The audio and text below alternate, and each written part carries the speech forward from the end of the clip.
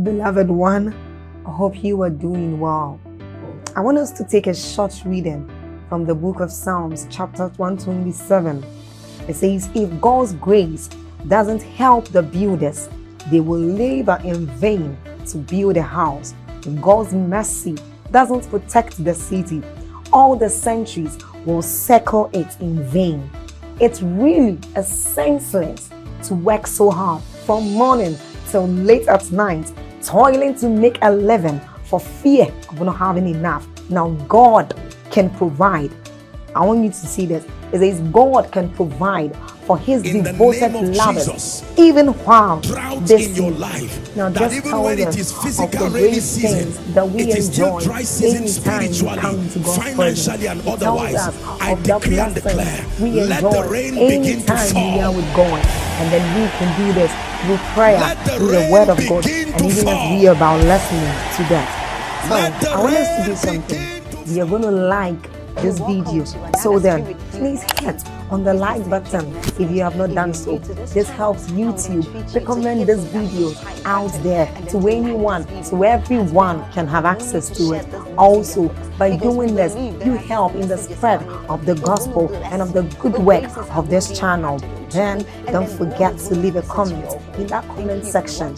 Hit on that subscribe button if you haven't done so and you are new here, and then get on to the notification bell and do us the favor of tapping on it too. You are blessed. Stay blessed. God is not mighty. God is not powerful. He is all powerful. All powerful. Hallelujah. Do you believe this? All powerful. Let's look at a few scriptures. So the Bible tells us that God is the all-powerful God. The all-powerful God. Three scriptures. Jeremiah 32 and verse 17. Jeremiah chapter 32 and verse 17. Here's what the Bible says. Ah, Lord God. It says, behold, thou hast made the heavens and the earth. It says, by thy great power. Are we still together? It says, and stretch out arm, and there is nothing too hard for you to do. This is Prophet Jeremiah speaking. You have made the heavens and the earth by thy great power. Scripture number 2 is found in Psalm 62 and verse 11. Very popular scripture. May I please request that we read it in concert? Ready? Read. God had spoken once. Twice have I heard this, that power belongeth unto God. Once have I spoken, twice have you heard, that power in its entirety belongs to God. Now there's no time to begin to discuss where witchcraft and sorcery and all other occultic practices derive their power. But I want you to know that if it ever produces any result, it is because that power came from God. Remember, what comes from God can be perverted. Are we together now? Yes. In administering power on earth, there are 3 levels of power. The highest level of power that comes from God comes through encounters. The second level of power is invested in principles and laws, and that one does not depend on relationship. You don't need to have a relationship with God to access that dimension of power. For instance, the power that is invested in the law of seed time and harvest, you don't even have to be saved. Even if you are a terrorist, even if you are an occultist, if you farm, it will grow. It is still the power of God, but that dimension of power does not depend on intimacy and relationship.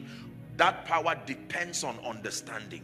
This is the dimension of power that people across the world who do not acknowledge the God of heaven still use. Are we together? They use that dimension of power embedded in laws and principles to build businesses, to build conglomerates. They use it to advance their civilization, because there is a dimension of God's power that is invested in laws and principles. Hallelujah. Are we still together? So the Bible says that all power belongs to the Lord. Let's consider the last scripture just to prove that God is almighty. Deuteronomy chapter 26. We'll read 3 verses 6 to 9. Deuteronomy chapter 26, please, from verse 6 to 9. Deuteronomy 26 from verse 6 to 9. I'll read when the media is ready for us. The Bible says, and the Egyptians evil entreated us and afflicted us and laid upon us hard bondage. Verse 7, and when we cried unto the Lord God of our fathers, the Lord heard our voices and looked on our affliction and our labor and our oppression. Verse 8 now, and the Lord brought us forth out of Egypt with a mighty hand and with an outstretched arm and with great terribleness and with signs and with wonders. Verse 9, it says, and he had brought us into this place and hath given us this land, even a land that floweth with milk and honey. May that be someone's testimony. This is a very powerful attribute of God, that by his outstretched arm, an expression of his power, he can bring men out of certain situations into certain favorable situations. He can take a man out of poverty into a life of blessings. He can take a man out of a life of defeat and mediocrity into a life of honor and victory. You believe that? Say amen. So God is all powerful. This is a revelation that I'm praying that in the course of this conference will become a reality in our lives, because there are certain things you will never fear again when you truly have a revelation of the might of God. You see, the way Satan works is that because the Bible calls him the God of the systems, this Babylonian system that rules our world, and he knows that the fallen man depends on the impulses of the senses. So Satan will use situations and circumstances, and with them he will downplay and demean the power of God, so that in light of what obviously plagues you, it will look like God is just a little mightier than him. But I announce to you in the name of Jesus that this God that we serve is not just the creator of the ends of the earth. He sits upon a throne that is made of righteousness and justice. The Bible takes time to meticulously describe the might and the majesty of this God. On earth we have kings, on earth we have nobles, on earth we have people who have attained unto a level of might, perhaps military might. Many of us may be connected to, related to, or associated with generals in the army. And when you see a general walks in the capacity of his office, he comes with the full backing of everyone and everything. Perhaps like the president or other nations of the world. I've had an opportunity to see, you know, the army in motion within their capacity as the army. And it's a spectacular sight to behold. Hallelujah.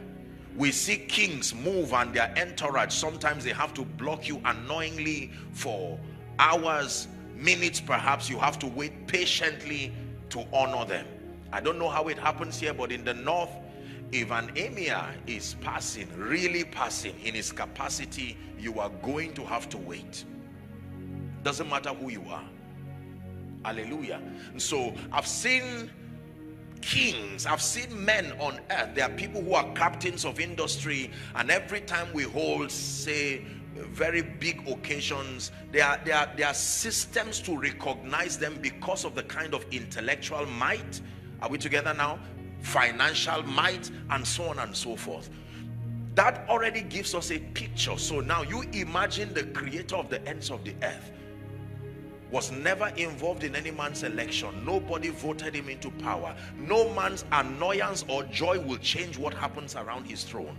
There are 24 elders that bow and worship him, and he says, if you will not praise me, it is still within my power to raise up stones. A God that does not die, cannot be sick, cannot be weak, does not need a relative, does not need psychological support. Hallelujah. That even if the heavens and the earth passes away, you see that now, The heavens and the earth can pass away and go places, and he still remains God, not threatened by any man's pride. The Bible is full of kings that attempted to threaten the might of God in their arrogance, and he brought them to their knees, even converting some to animals, yet leaving them with the brains of humans for 7 years, so that they will learn that there is a God that sits upon the circles of the earth. Do I talk of Pharaoh? Do I talk of Darius, Nebuchadnezzar? Do I talk of Herod, who fell and worms ate him immediately? There was no time for him to go through the natural course of decay. God is almighty. God is almighty. I'm not saying it to you, I'm saying it to what has made you cry. God is almighty. You've heard it again and again, but I'm speaking to your situation.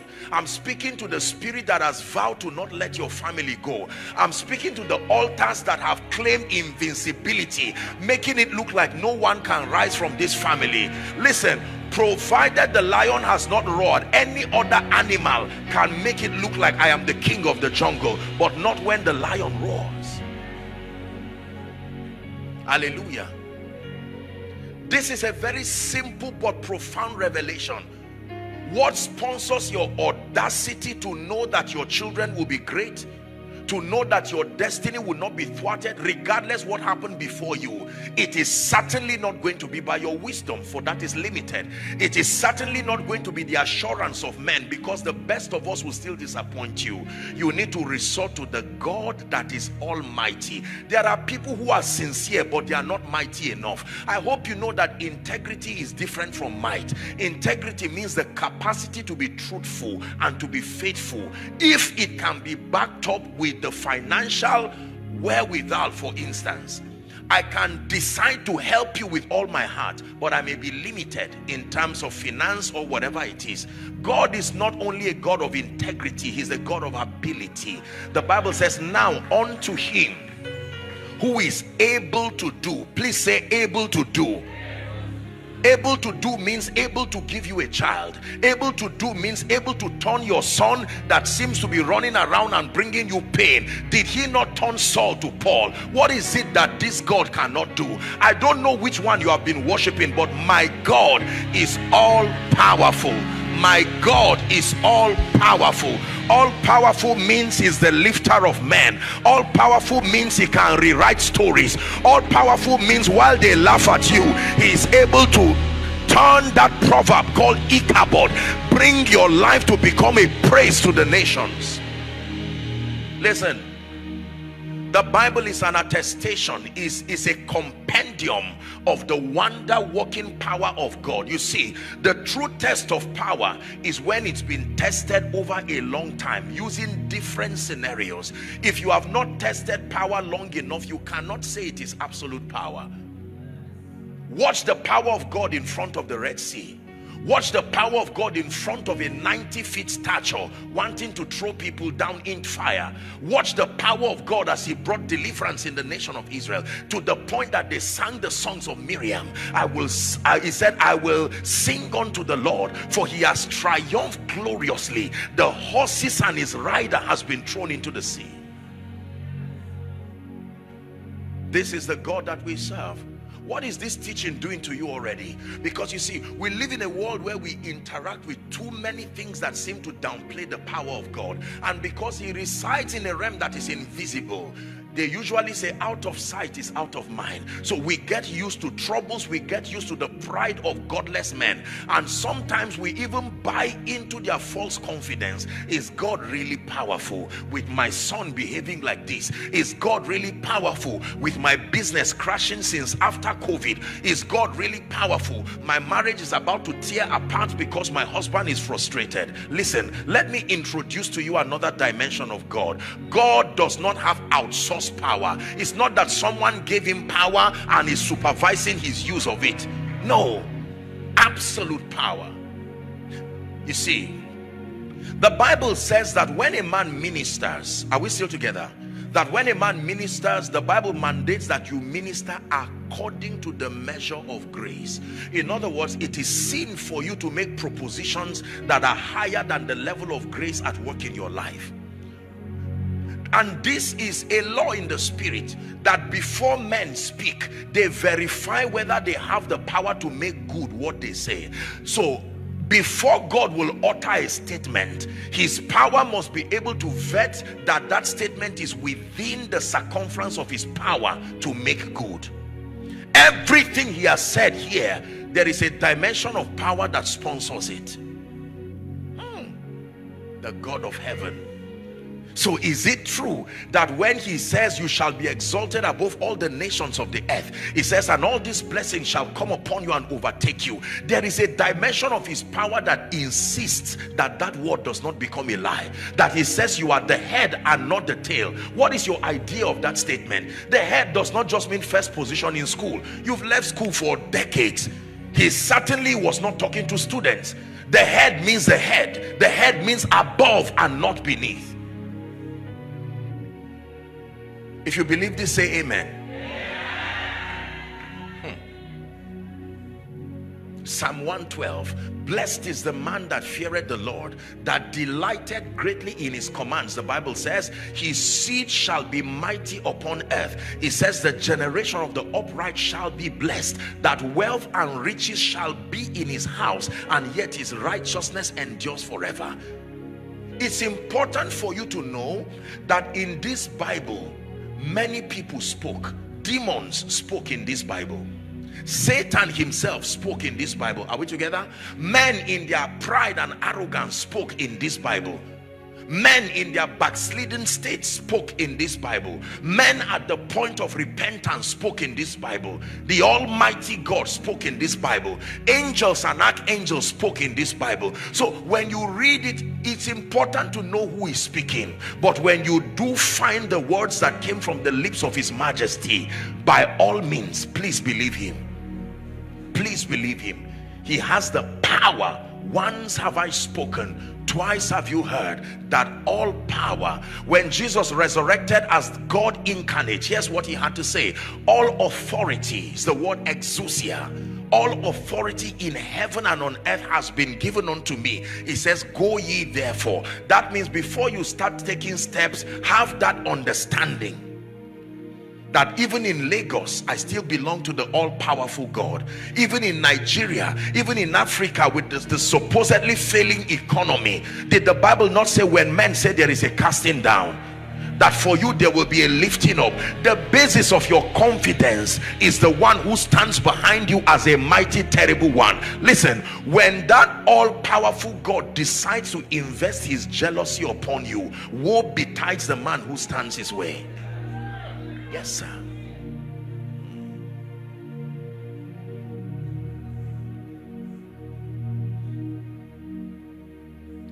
You know, in our world today, God means many things. For someone, God means a river somewhere. Is that true?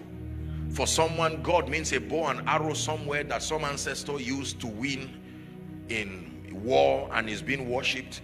For someone, God means some kind of philosophy. For someone, God means some kind of alien deity somewhere. So when we say God, our society has sadly demeaned the idea of God. God just means some deity that is not human or not pure human. But this is not what we're talking about. We're talking about the God of heaven, the creator of the ends of the earth. Here's how the Bible puts it: hast thou not known, hast thou not heard, the everlasting God, the Lord, the creator of the ends of the earth. Look at the descriptions. The creator of the ends of the earth. When you have this revelation, you will stand with confidence regardless what tries to bully you in life.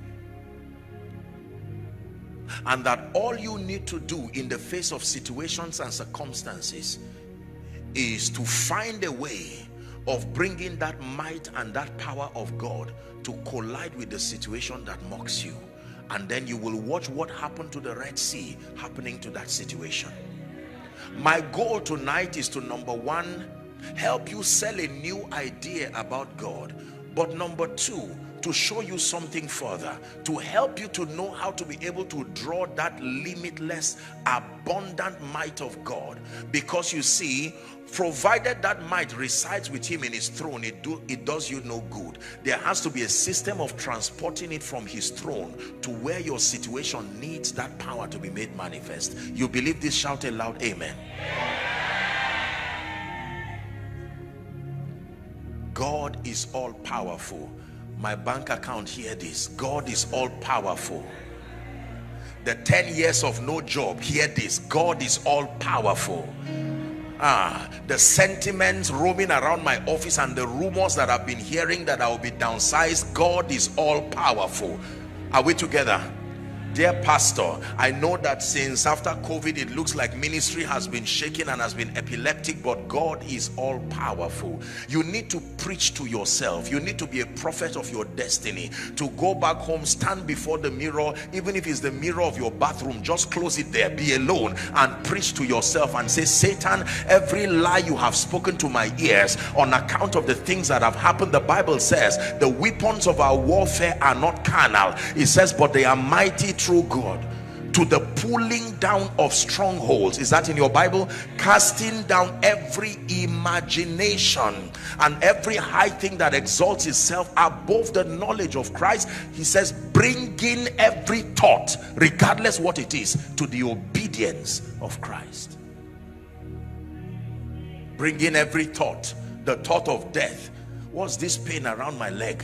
And the devil says, cancer, like father, like son. That is the time to say, well, I sympathize with those who may have gone before me, but in the name of Jesus, I declare that I will rewrite my own reality. I will rewrite my own possibility.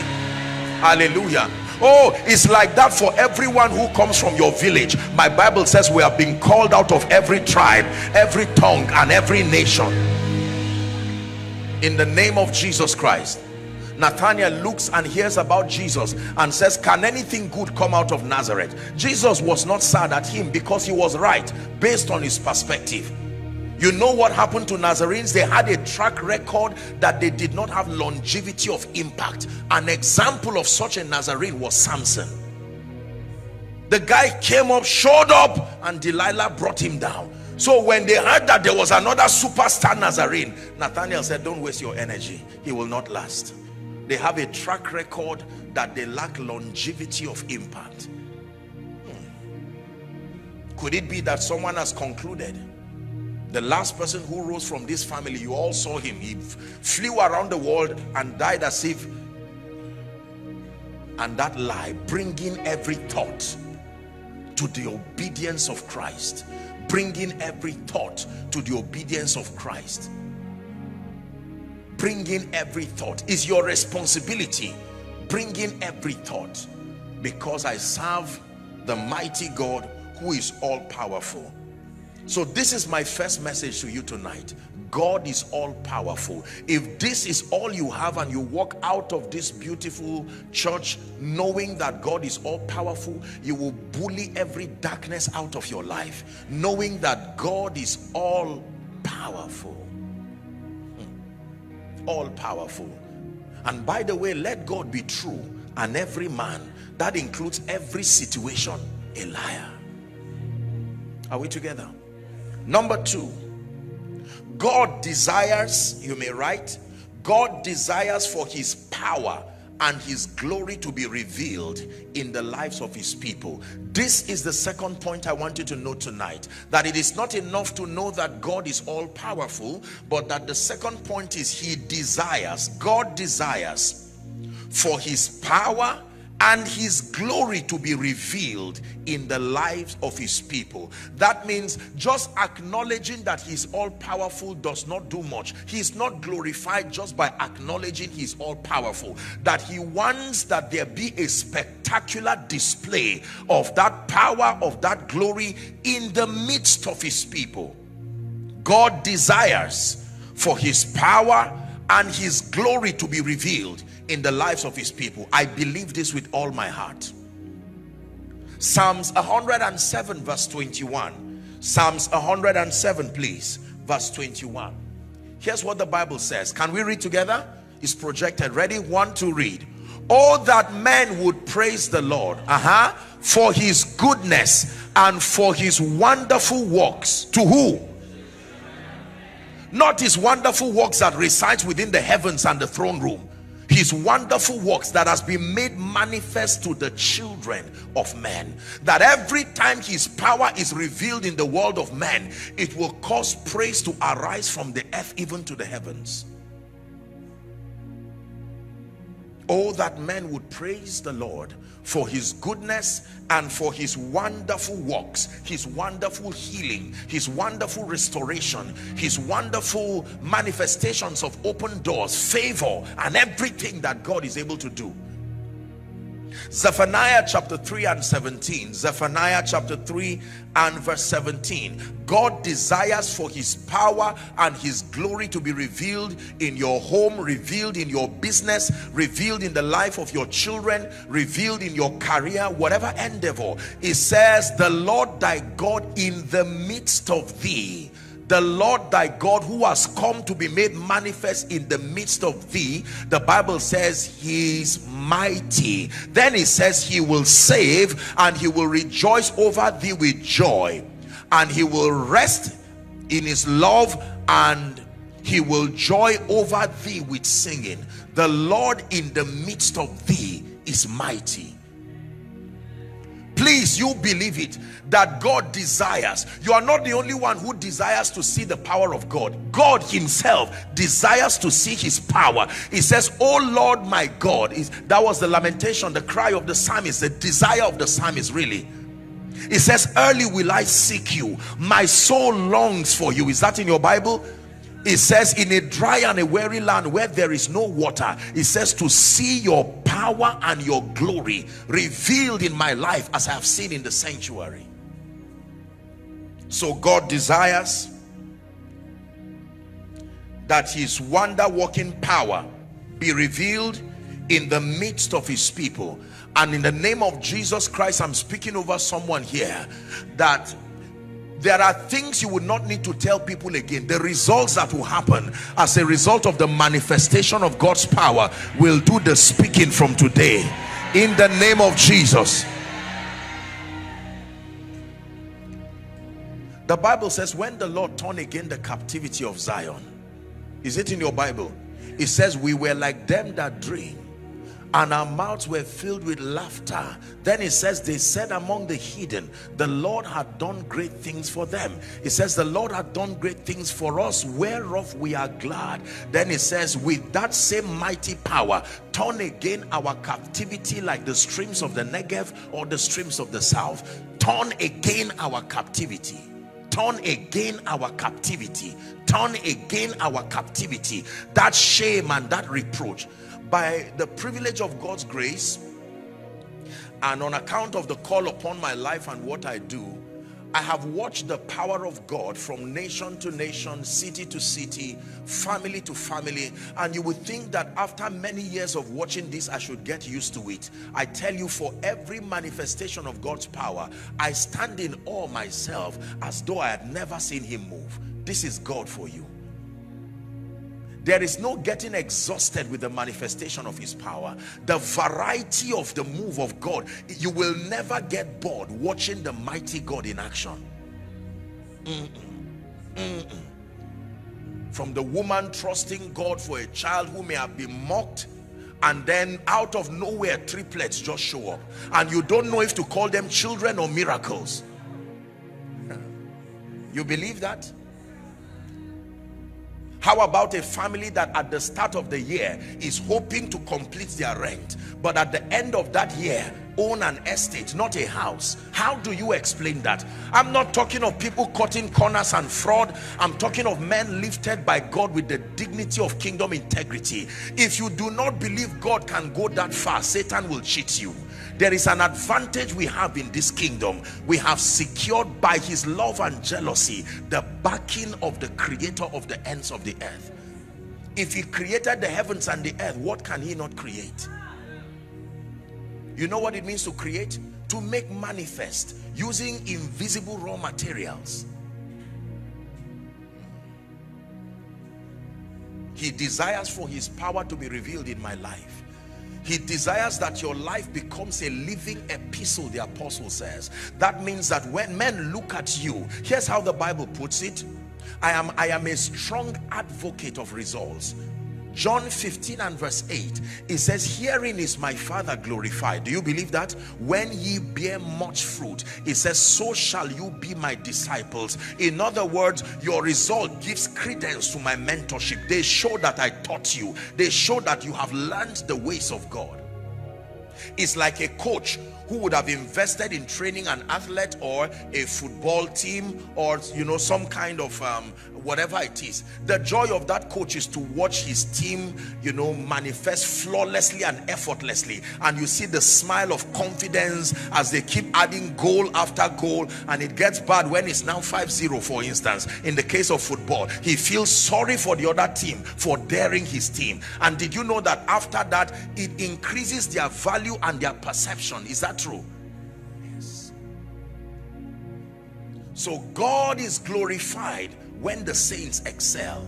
And that is the reason why it is within his power, and it gives him joy to coordinate all of the heavenly resources that need to be put together to see that his people excel and to see his power revealed in their lives. Here's how the Bible puts it. 2 Corinthians 9 and verse 8. Very interesting scripture. It says, and God is able to make all grace abound towards you, the Bible says, so that ye, always having all sufficiency in all things, may abound to every good work.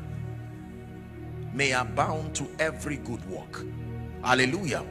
John 15 and verse 16. I'd like us to please read it together and to read it with conviction when we have it on the screen. John 15, 16. He says, are you ready? 1 to read, please. Ye have not chosen me, he says, but I have chosen you and ordained you that you should go and bring forth fruit, and that your fruit should remain.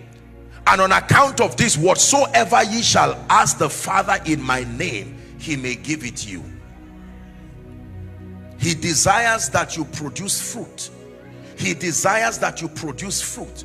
Jesus mentoring the disciples in what we call the Beatitudes, Matthew 5 beginning from verse 13. He says, you are the salt of the earth, but that if the salt has lost its saltiness, he says, wherewith shall it be made salty again? It is of no good but to be thrown down and to be trodden under foot of men. And then he says, you are the light of the world. He likens you to a city that is set on an hill, the Bible says, which cannot be hidden. Neither do men light a lamp and put it under a bushel, is that true? But that they put it on a lampstand or a candlestick, and it will give light to all that are in the room. Verse 16 now says, let your light so shine. The word let means permit, allow, do not stop it. Let your light, your result, the outworking of the power of God through your life, let it so shine before men. He wants them to see it, and he says that they may glorify your Father which is in heaven.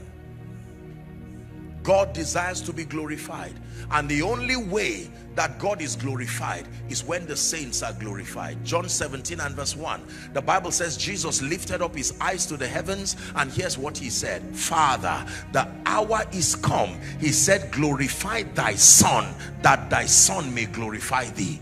Glorify thy son, glorify your businessman, glorify this mother, glorify this exceptional woman, glorify her, that she may bring glory to you. In the name of Jesus Christ, every life here that has been marred and laced with shame and reproach, that your life has become a discussion that can occupy people for hours talking about what is not happening, I stand by the God of heaven, foundations of sapphire, in the name of Jesus the mighty God. I declare that that shame and reproach will roll like smoke before the wind, in the name of Jesus Christ. In the name of Jesus Christ. Listen, whilst you are seated, please, in the name of Jesus Christ, I want you to believe and to be ready to shake everything that is not of Christ. Anything you tolerate is authorized to remain in your life, but the day you get angry, there is holy anger. You can get dissatisfied and say, this ends now. Even though it is 25 years old, it ends now. This mockery ends now. This reproach ends now. Ends now. The Bible talks about a man called Naaman, that this man was a valiant man. He was a captain of the Syrian army, and the Bible attests to the fact that he was a valiant man in war. It says, but he was leprous. That issue of leprosy would not go. One time he received an advice from a slave girl that they brought, who advised him and said, oh, that you would meet a prophet. I know that this prophet is able to touch you. And he went, wrote a letter to the king, and to cut the long story short, Elisha gives him an instruction, and he goes to wash in Jordan. And after 7 times, the Bible says his skin became like that of a little girl. Did you know that Naaman would have died without receiving his healing, and he would have said it is the will of God? I can tell you there are many things that are not the will of God, but Satan's authorization is because you are not yet angry enough. You are not yet angry enough. God desires that his power be revealed in my life. God desires that his power be revealed even among the foundations of Sapphire, that by next year, if Christ tarries and they come, you will wonder who will testify and who will not, because it will be an abundance of the manifestation of the hand of God. Increases on all sides, passion for God like never before, people who escape terminal diseases like smoke before the wind. Hallelujah. So number one, God is almighty, almighty, all powerful. Number two, he desires his power to be revealed in your life. Hallelujah.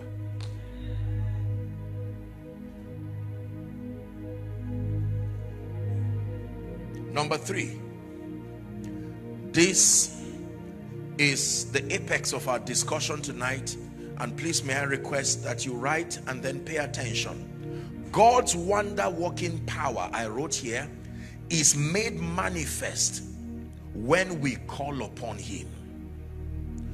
God's wonder-working power. I'm glad this is a prayer conference, that as wonderful as God is, God's wonder-working power is made manifest when we call upon him.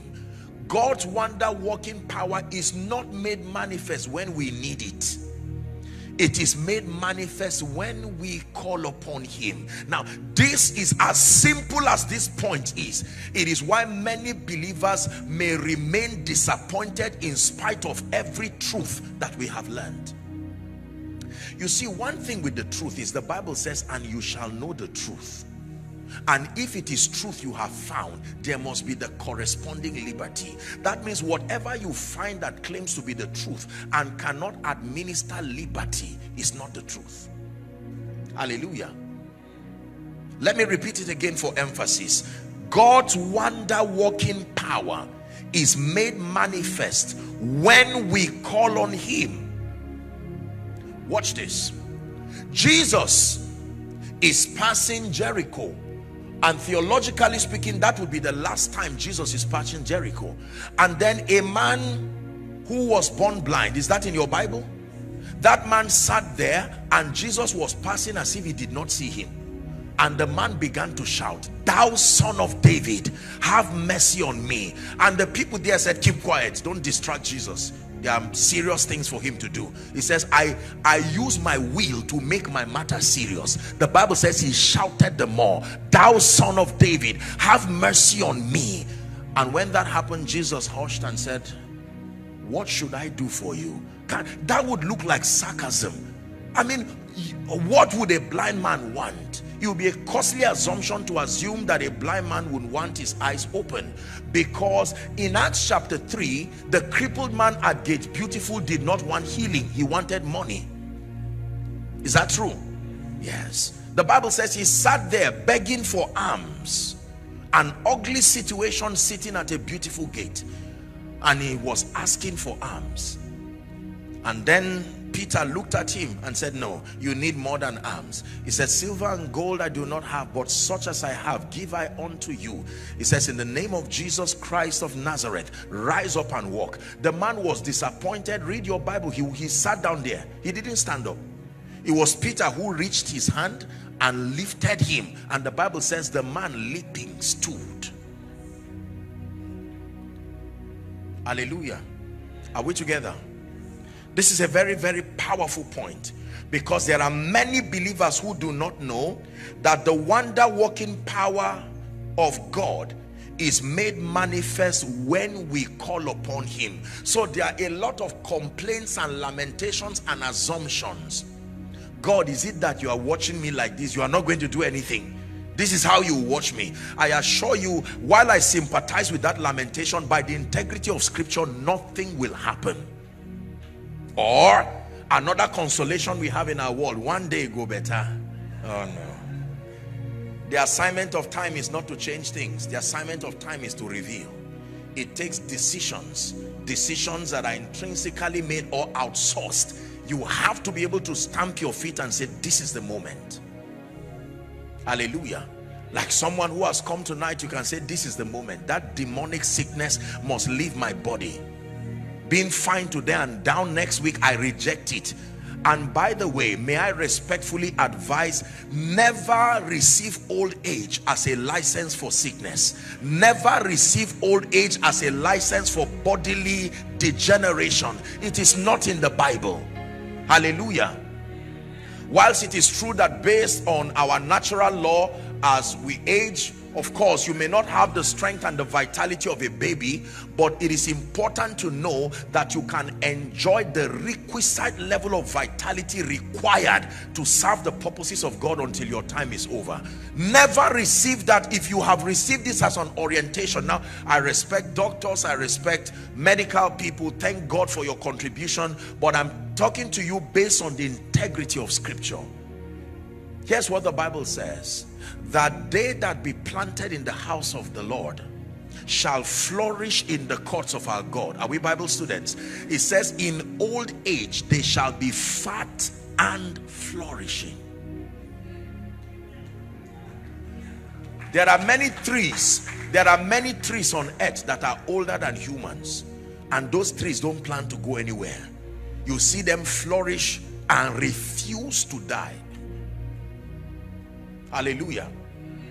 Aware that they might be drought, they still refuse to die. They made sure that their roots went down enough. And here's what the Bible says: he shall be like a tree that is planted by the streams of water. You know what that means? You don't have to wait for seasons again. A tree that is not planted by water will have to wait for rainy season, but a tree that is planted by the streams of water, it is only its fruits that it brings in season, not its survival. Hallelujah. The wonder-working power of God is made manifest when we call upon him. Let's look at a few scriptures. Jeremiah chapter 33 and verse 3. Hallelujah. Jeremiah 33 and verse 3. Call unto me, the mighty one is saying, and I will answer thee, and I will show thee great and mighty things which thou knowest not. Call unto me, he says, and I will answer you. That means when there is no call, there will not be any response. Call and I will respond. Call and I will respond. Call concerning the health situation, I will respond. Call concerning the job situation, I will respond. Psalms 145 and verse 18. Psalms 145 and verse 18. I love the Bible. The Lord is nigh unto all them that call upon him. Did you see the word all there? He is nigh not to men of God that call upon him. He is nigh not to preachers, not to apostles, not to prophets. He is nigh unto all them that call upon him. All them that call upon him. And he says, to all that call upon him in truth. That means there are people who call upon him but don't mean it. They are just saying it so that it will look like they are not idol worshippers, but they don't intend to see him manifest. Jesus, where are you? Jesus, come. And he says, no, you are playing games. You are not serious. It is clear from your hearts that you have other alternatives. But there are people who call upon him in truth. Have mercy upon me, thou son of David. I have no other God. Some may trust in horses and chariots. I do not even have that luxury. There is no horse and there's no chariot anywhere. If you do not help me, say, unto thee, O God, do I lift up my soul. It says, oh my God, let me not be ashamed. Is that in your Bible? It says, let not my enemies triumph over me. There is a way you can call upon him in truth. Call upon him in truth. Lord, I have done my best to teach my child the way of the Lord, but now that he's become a teenager, in an attempt to help him to receive superior education, he's delving into a practice that is antichrist. I have done my best as a faithful parent, but I know I am limited. This is your child. I call upon you. Arise, O great one, and help this child to not become a casualty. Let this child not become a reason for people to think serving God does not pay. And God will, one day your child will be roaming around anywhere in the world, and mama's prayer has ascended to the throne, and the mighty God will arrest him. A small program will be happening somewhere, and he will just feel like strolling in. Usually that's how it is. And while he stands there, the rest becomes history. And he calls you one morning and says, mommy, and you say, my son, where are you now? He says, you can't believe it. You just guess where I am. He said, don't tell me you are with the police. And he says, not anymore. Saul has become Paul. Not anymore. And the child will start asking you, did you read your Bible today, mommy? And you say, I was busy. And say, mommy, you are backsliding already. I need to be the new preacher supervising your consistency. You believe that? Shout amen. Even if not for yourself, shout for somebody.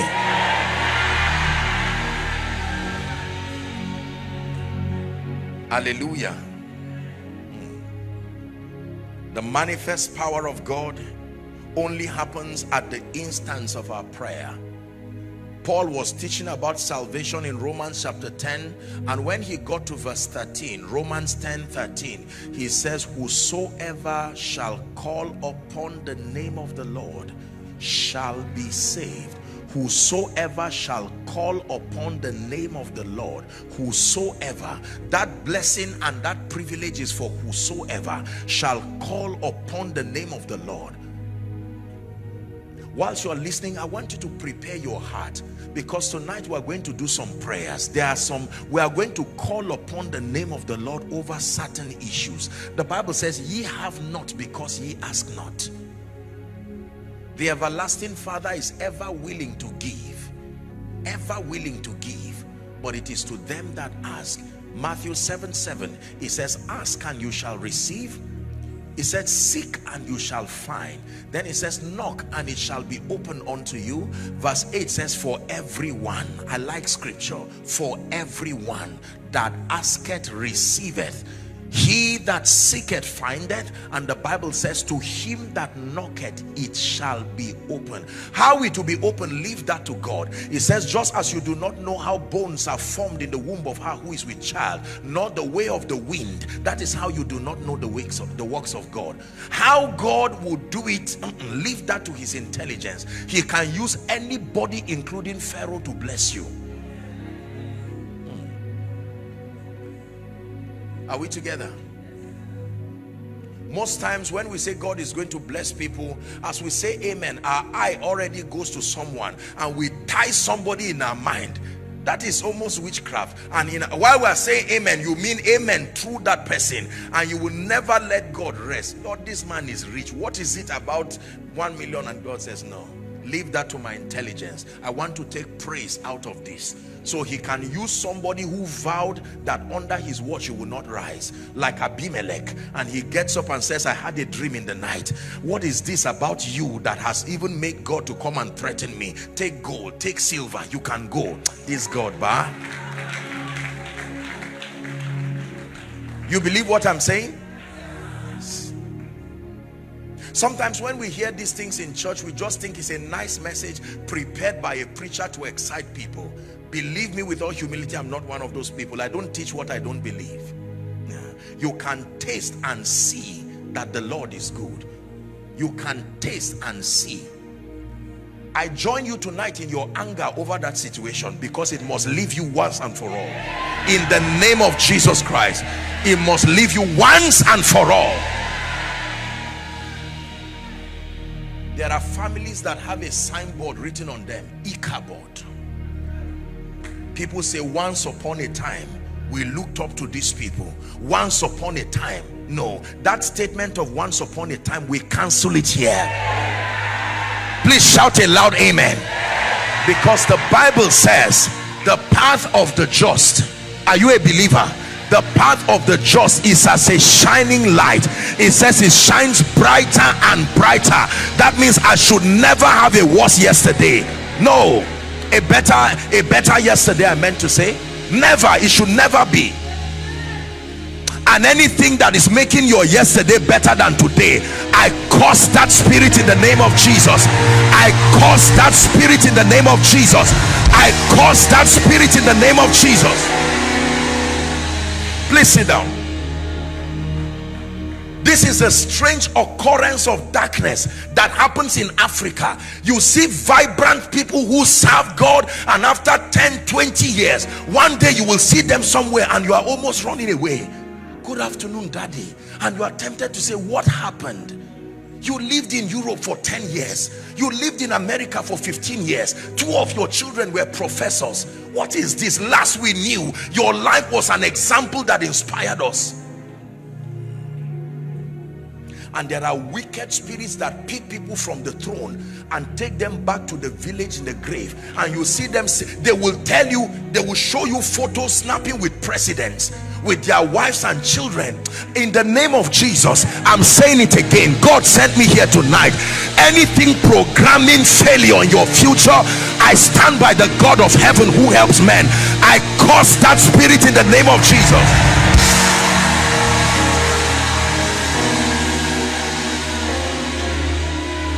Please sit down.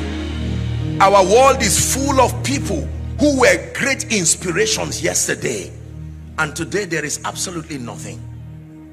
Now, I believe in seasons, but I also believe that a man can be relevant for as long as you are in the epicenter of God's program.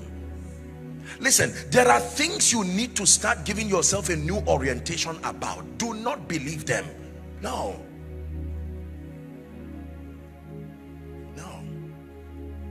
It says, as your days are, so shall your strength be. So shall your strength be. So shall your strength be. So shall your strength be. Apostle, you know, after COVID, I don't want to tell you what happened to my business, but from COVID till now, we've been going down. I sympathize with you. I agree with you. But do you not know, written in your scripture, that the axe head can float and return back again? Is it not in your Bible? Please help me. Let's become believers tonight. Except we are just saying, okay, God, well, we hope, we trust you. There is a condition upon which an axe head can float back again. That is the assignment of the prophetic. The prophet said, by this time tomorrow, that shame and that reproach would have left you. He was not just speaking to an individual, he was speaking over the entire Samaria. Hallelujah. And we live in a world today where people can be so bold to say a lot of things. Someone looks at you and beats his chest and says, over my dead body, and tell him it's a risk. Reverse that statement. You have taken a risk that you cannot afford to pay for. Over your dead body.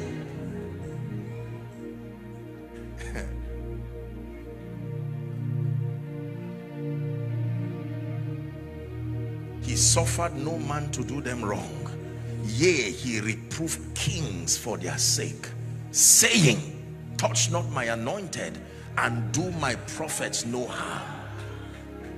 The anointed is not just a man of God. The anointed is everyone who is grafted into Christ by his Spirit, because you have an anointing within you. Is that not what the Bible says?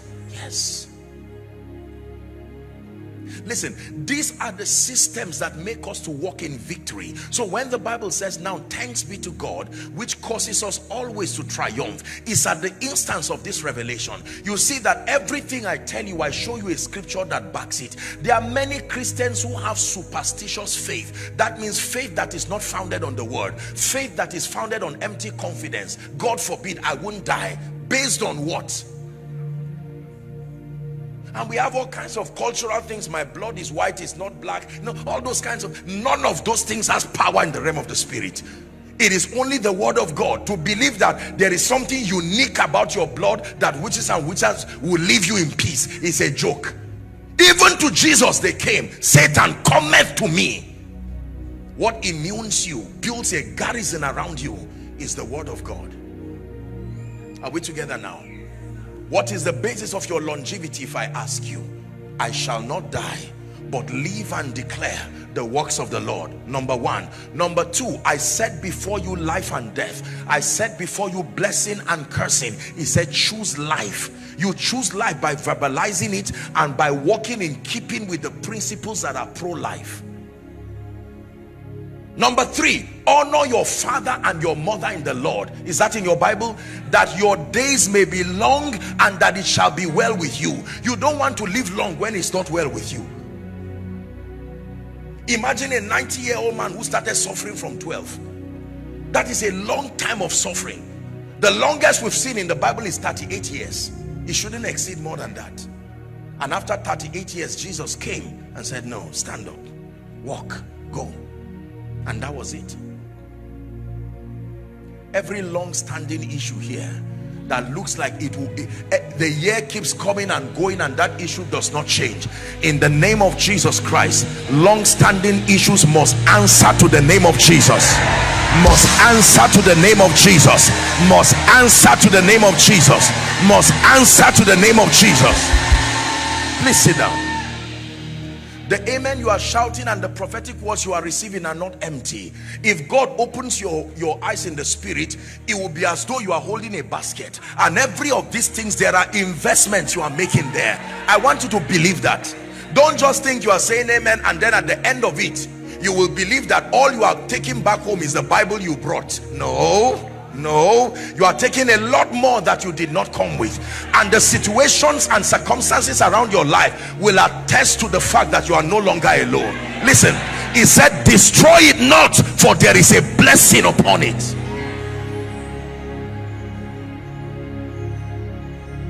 Are we together? I want us to pray. So let me give us one more scripture. If it is true that God's wonder working power, by the way, I just feel in my spirit to do a recap of everything I've said, so please do listen in case you're just connecting. Number one, we started by saying that God, three important points that built our discussion tonight. We're discussing on the wonder working God. That number one, it's a fact and it's something you must believe, that all power belongs to God. That means God is the all-powerful God. He's called El Shaddai, the multi-breasted one. El Shaddai. Number two, that God desires, as powerful as he is, he desires for his power and his glory to be revealed in the midst of his people. This should give you confidence, because you see, sometimes when we approach God, we approach him as if there's a laxity on his part to reach you, and it's by your prayer and your cry. When you know that I am more than willing to bless you, it gives you the confidence to approach me. Am I right on that? That was the information the prodigal son knew about his father. He knew that his father would be ever willing to receive him back, and it gave him the energy to come to himself. He said, I will arise and I will go to my father. I know my father will not reject me. So you are not the only one who wants to see the power of God manifest in your life. God himself is glorified when his power is revealed in your life. Amen. And then number three, which is where the instruction for tonight comes from, that God's wonder-working power is made manifest when we call upon him.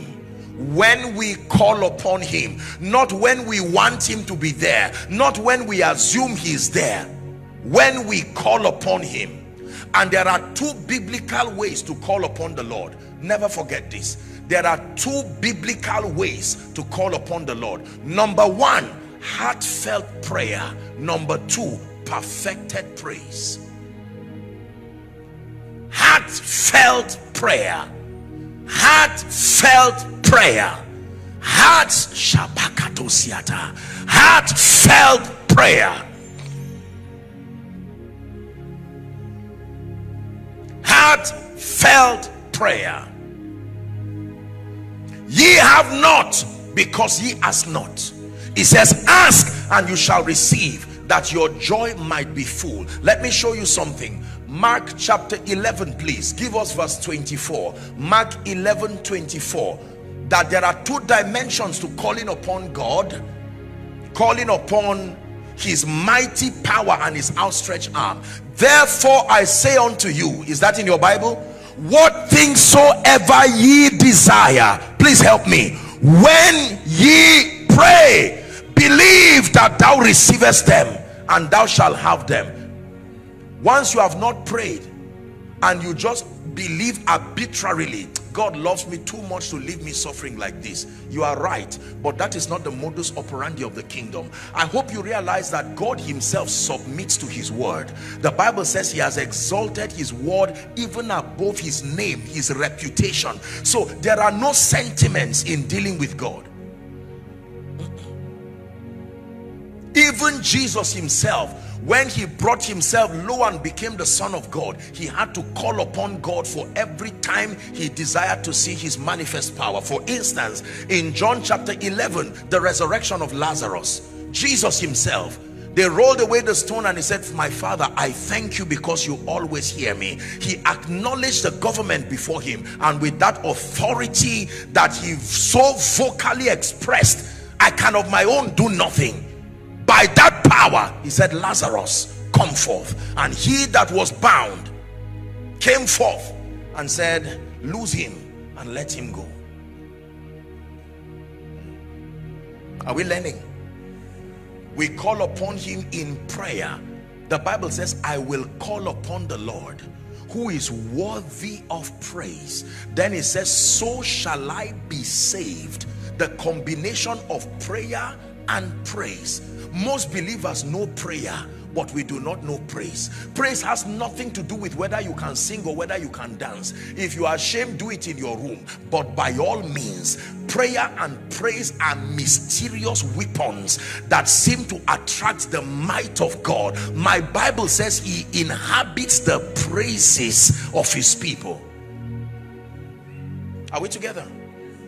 What does it mean to praise God?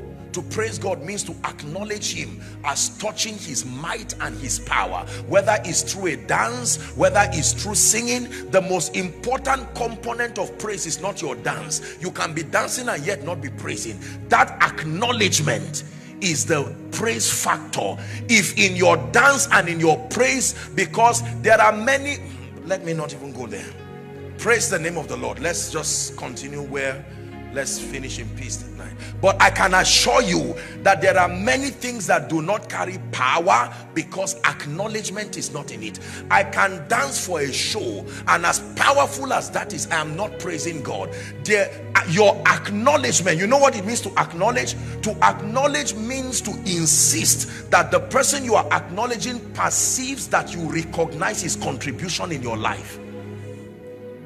So what most people call praise, beyond the talking drums, beyond the instruments, beyond the nice melodies, praise is from a point of acknowledgement. God, you did this for me. Look what my life has become. Where was I when you took me, oh God? And that will sponsor your dancing. That will sponsor your singing. Are we together now? That will sponsor your rolling on the ground. It is not the activity that makes it praise. The Bible says in Proverbs chapter 3 and verse 5, it says, trust in the Lord with all thy heart. Are we still here? It says, and lean not unto your own understanding. The next verse says, in all your ways acknowledge him. You can replace that word with praise him. To praise means to acknowledge. I don't know if I've done it in this church, but say I want to introduce someone here, let's say a gentleman here, and let's say someone who has achieved so much. When you acknowledge people, you don't say, how are you? That's not how to acknowledge. Usually, when you get an intelligent MC who wants to introduce someone, they will start something like, in 1998, he won a prestigious award of this and that. Am I right on that? They now begin to flaunt his credentials. And at the end of it, they say, ladies and gentlemen, we are moving no further until we acknowledge this. That is what it means to praise God. You cannot praise God without talking about what he has done. That you mention the name of your children by name. Don't say there are too many. If there were not too many to be helped by God, there shouldn't be too many to be mentioned. Lord, I thank you. Look what you did in January. I didn't even know I would survive it. 1 month ago, I was in the hospital. I watched people die. But look, you kept me. Now you are praising him. I'm showing you how to call upon God. And he says, you did this for me. And you are acknowledging me. And then, when you are not ashamed to do it before men, come and see a man who told me everything I have done. And they said, you are a prostitute. You said, forget the issue of prostitution. Come. And the people said, this is compelling. Do you know, there are many people's salvation that is tied in your testimony and your praise. You need to be able to acknowledge God so loud that someone asks you, what is the joy for? And then you tell him, my testimony is not a manifestation of pride. I am just too grateful to be silent. Too grateful to be silent. 2 of my children graduated with first class. My husband just won a contract. I just had an encounter with Jesus. 5 unbelievers in my family gave their lives to Christ. How do you keep quiet like that? You see, the high point in a testimony is what Jesus did. Let me give you a clue. If you are summarizing, if you don't have time and people are testifying, don't just tell them summarize. No, there is a part of the testimony that glorifies God. If that part is missing, it was just discussion or a flaunting of pride.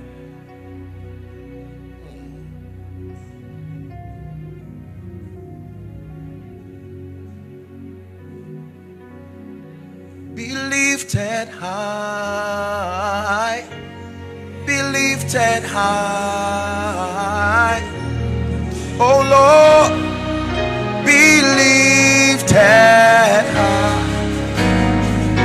for you are holy, righteous and worthy,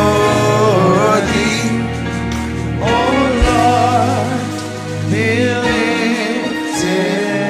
high. Before we pray, my dear people, I want you to sing me a song. Aribiti Arabata. Go ahead. Aribiti Arabata.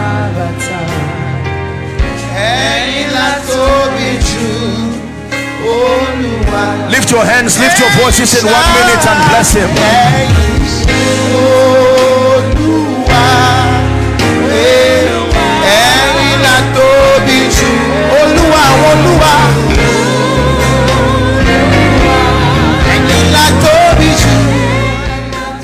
We call you Aribiti.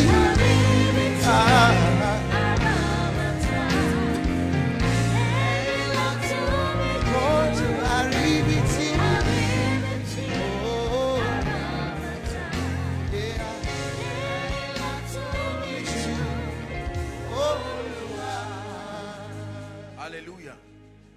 Is God speaking to someone? The reason why it looks like he has not acted is because you refuse to praise him for the last thing he did. You took it too casual. What is there in my son schooling abroad? What is there in my son graduating? What is there in my husband being a nice man? What is there in my wife being a godly woman? What is there in all my 5 children loving the Lord? When we begin to, the Bible says, bless the Lord, oh my soul. Please help me. He said, and forget not. Force your memory to remember, Lord, you took me from nothing. I came to Lagos with no help. Look what your mercy has done in my life.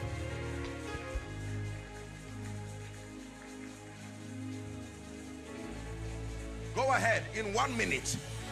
Just find a way of blessing him. In my life, be glorified, be glorified.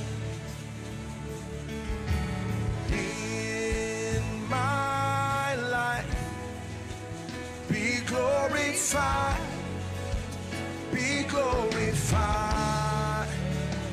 You get the glory, you get the praise, you take the honor. I just want to say thank you. You get the glory, you get the praise, you take the honor. I just want to say thank you.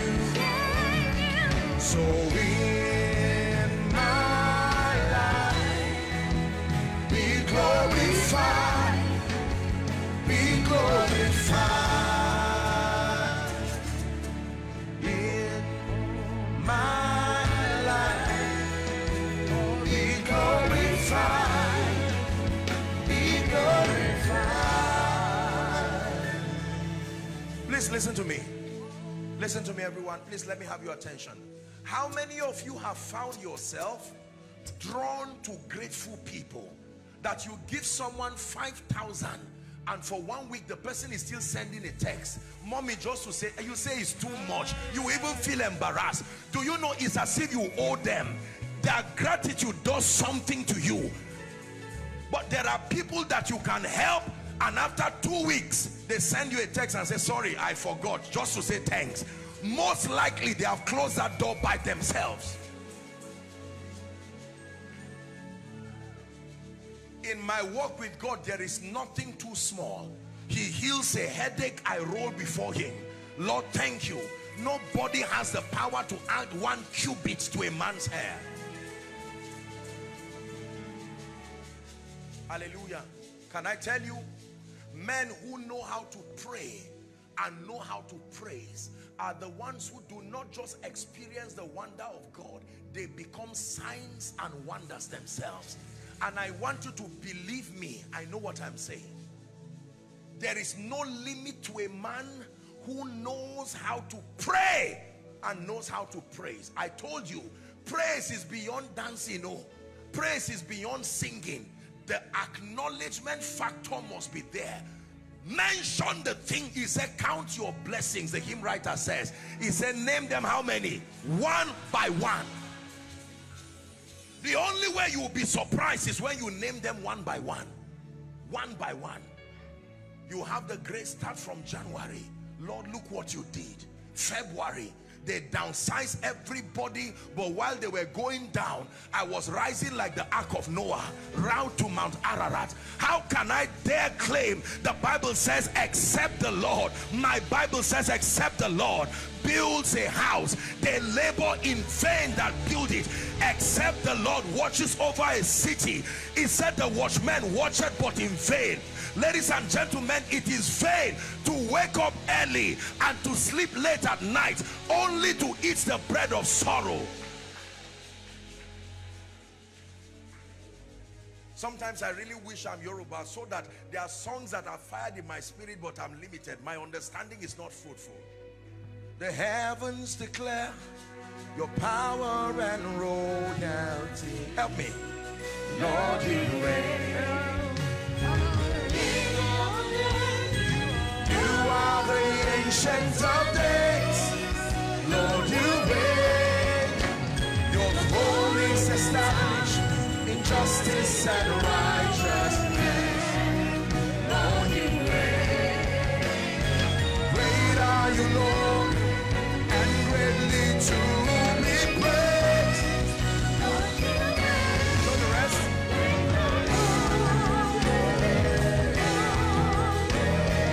Is the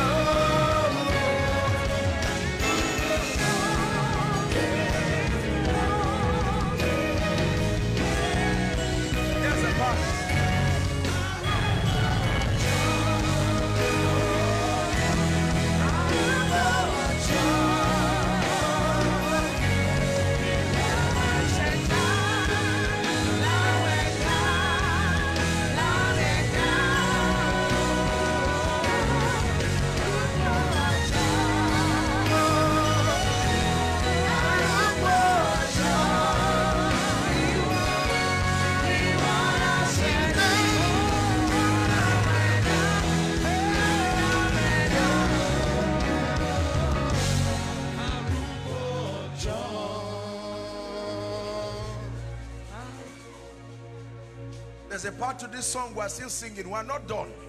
Not for what God has done in your life.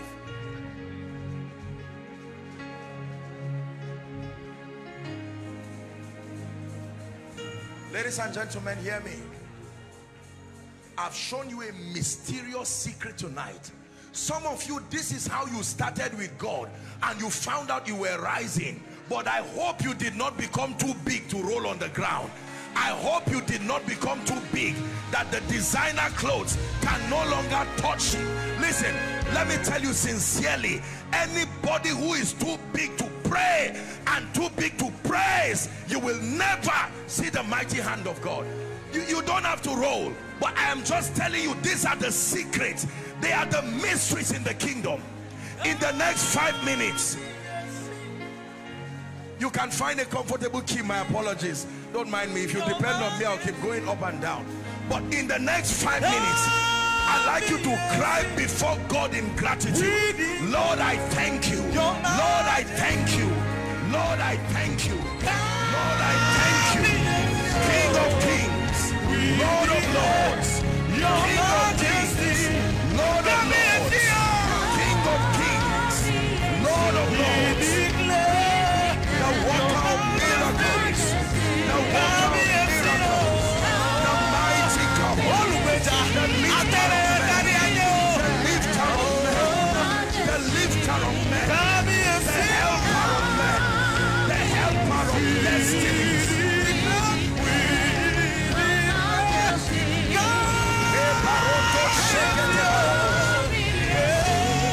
One generation will declare your praise to another. One generation will declare your praise to another.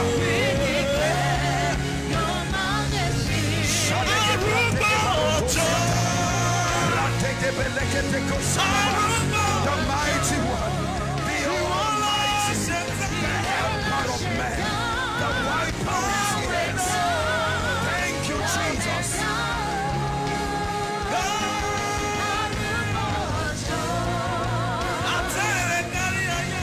The husband to the widow, the wife to the widower, the parents to the orphan, the helper of men, even in their loneliest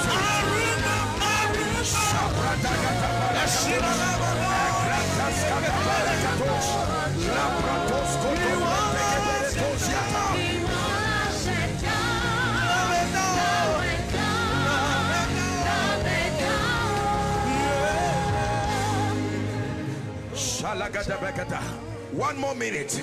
Mention the names of your children one by one. Lord, see what you've done in their lives. Mention the name of your husband, your wife, your relatives. Mention the name of your company. Cry to the God of heaven in gratitude.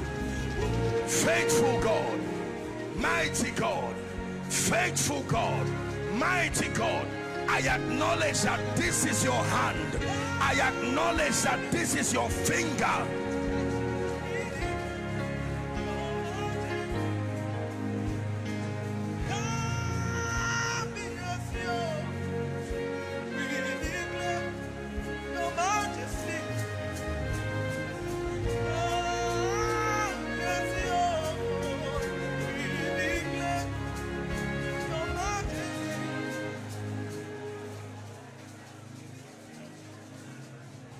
One more minute. I leave you with your maker. One more minute. I leave you with the one who cried when men failed you, the one who showed up for you. Sickness would have destroyed your destiny. I leave you with the one who preserved your life. I leave you with the one who protected your company and your business from loss and failure. Many are there that rise up against me. Many are there which say, where is my help? But thou, O Lord, art a shield for me, my glory and the lifter up of my head. I lay me down and I slept. He said, I waked, for the Lord sustained me.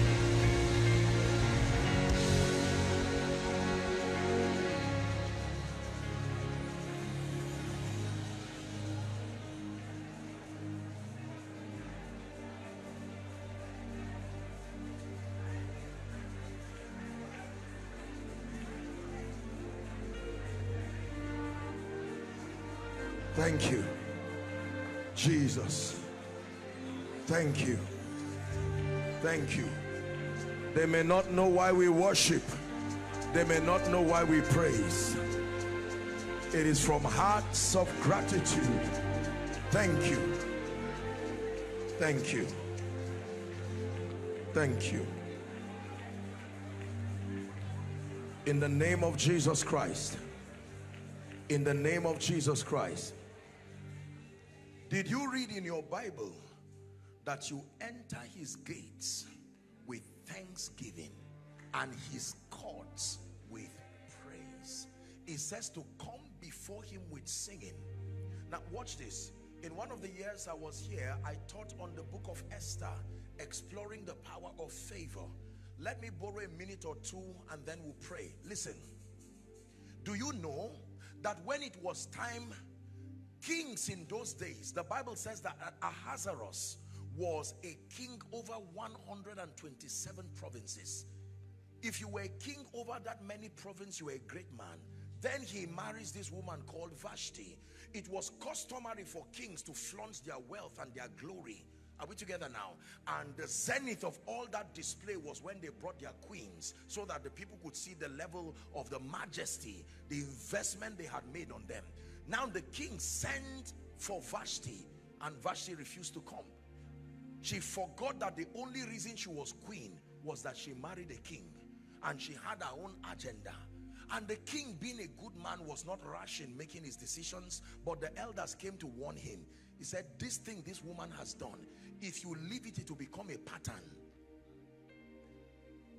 You see, it's a prophetic message. Now Vashti leaves the palace. Then a young village girl from a place called Shushan, she hears that they are gathering all the virgins. Perhaps the king may find a wife in one of them.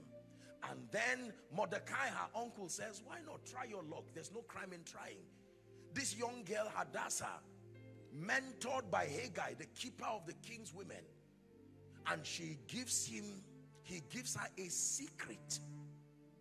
And to cut the long story short, by the time we get to Esther chapter 2 and verse 17, the Bible says the king loved Esther more than all the other women, the other virgins, so that he made her queen. He put a royal crown upon her head and made her queen instead of Vashti. So she had now become queen. She started hearing that there was a wicked man who the king loved called Haman. Are we together? And that this man was determined to annihilate the Jews. And she was the only person who had the kind of access that would produce a miracle. Else, by definition, they had gotten a date even for that slaughter. Now watch what she did. I'm just saying this to show you a protocol in securing God's attention. There was no doubt in the power of the king. One word from him could put Haman and every enemy of God's people down. But how was she going to secure his power to her favor? Because Haman was the king's friend. And Haman had been there before her arrival. Had she just walked to the king and said, I am your wife, destroy this man, she will follow Vashti too and be on her way out. Because the king, in all of the book of Esther, you see that the king was a noble man. He was a king indeed. Now watch what she does. She declares a fast, and then she fasts herself, because as in those days, if the king did not invite you into his inner chamber and you found yourself there, the penalty would be death, or you will be banished completely from the kingdom. But because she had prayed, the Bible says she went to the king, and he looks at her, lifts up the golden censer and says, come, what do I give you? Even up to half of my kingdom. That's what happens to men when they are under the influence of favor. Now watch this. The wisdom here is that the woman would have said, half of your kingdom? Okay, I take half of the kingdom so that I have some power too. But watch what she said. King, the reason why I am here is because I know you have a need. You want to see your glory known. I want to prepare a feast for you, just to celebrate you. And I want in attendance, if you allow, this man called Haman. I also want him to be there. Notice how she approaches the king. And the king said, this is what I've been looking for. And he says, go ahead. He enjoyed the feast, and then he told her, do another one again. She kept doing the feast until she secured his trust. Then the Bible says a certain kind of feast called the Feast of Wines. And when they got to that feast, the king said, no, you can't be this kind to me. There has to be something bothering you. And she said, there's something I have to say.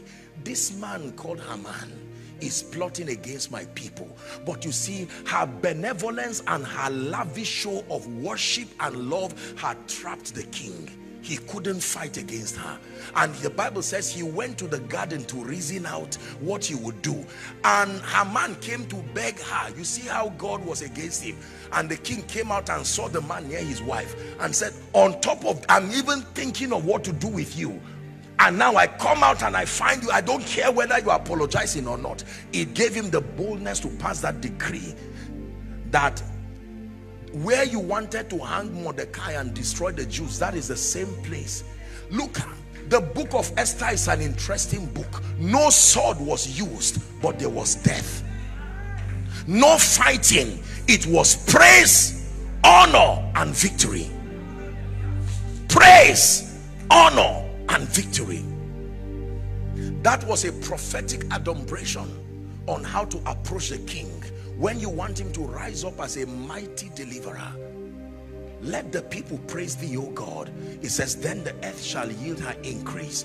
Then in Psalms 149 it says, let the high praise of God be upon their lips and a double-edged sword in their hands, to bind their kings with fetters of iron and to execute vengeance upon the nobles. The Bible says that that this is the heritage of the saints. Let's not just share the grace and leave tonight knowing that we attended a powerful service. God has given you a key. The wonder-working God is ever willing to arise concerning your life. But the key here is that you must know how to use the twin spiritual forces of prayer. We have done one with praise. Can you lend me 5 or 10 more minutes, because I want us to pray. Now that you have secured, you have walked in keeping with the protocol of approaching the king. The Bible says, let us therefore come boldly before the throne of grace. Is that in your Bible? Yes. That you can make petitions, you can present your requests with confidence. And he said, this is the confidence that we have, that if we ask anything according to his will, that we know that he hears us. What is his will? That all men be saved. So any prayer about salvation, you can be sure it is done. What is his will? That no inhabitant in Zion will say, I am sick. That means when you pray to rebuke sickness, it is godly. What is his will? I wish above all things that ye prosper and be in health, even as thy soul prospereth. Is that true? Yes. What is his will? That your influence be established. Genesis 17 and verse 6, it says, and I will make you exceeding fruitful. Is that true? And that I will make nations of thee, and kings shall come out of you. So influence is God's destiny for you. What is his will? That the path of the just is as a shining light, shining ever brighter, even to his perfect. What is his will? That God is able to make the barren woman to be a joyful mother of children. What is his will?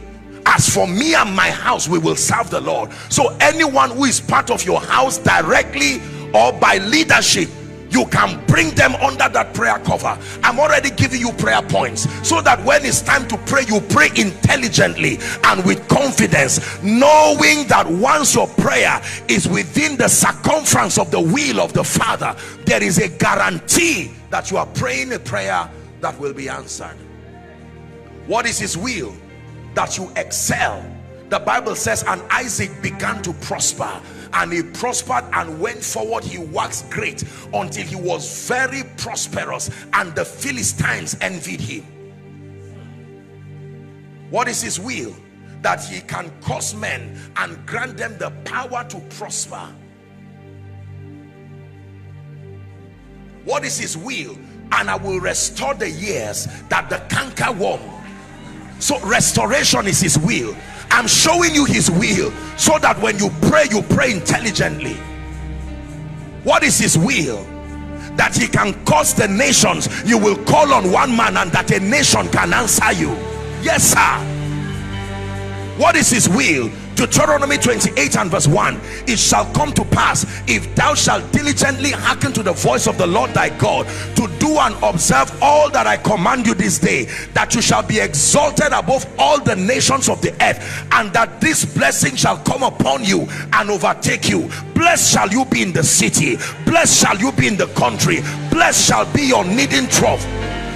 It's in the Bible. What is his will? That when men say there is a casting down, for you, you will say there is a lifting up. Yes, sir. Now that you know his will, it grants you the boldness to approach the throne of grace, knowing that everyone that asketh receiveth. Are we together? So for the next 5 or 10 minutes, if you need to find a prayer partner, that's all right. If you need to walk around, that's all right. The worship team will just charge the atmosphere while we pray in the spirit and make petitions. The next 10 minutes is for crying your request. Don't keep quiet. Ye have not because ye ask not. Foundations of Sapphire and the believers that are here gathered and those following online, please open your mouth and begin to pray.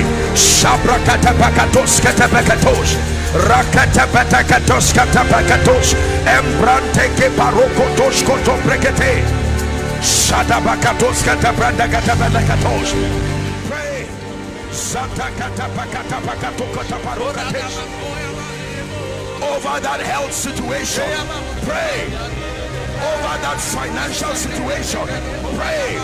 Over your ministry, over your business, over the call of God upon your life, over your marriage, over your fruitfulness, pray.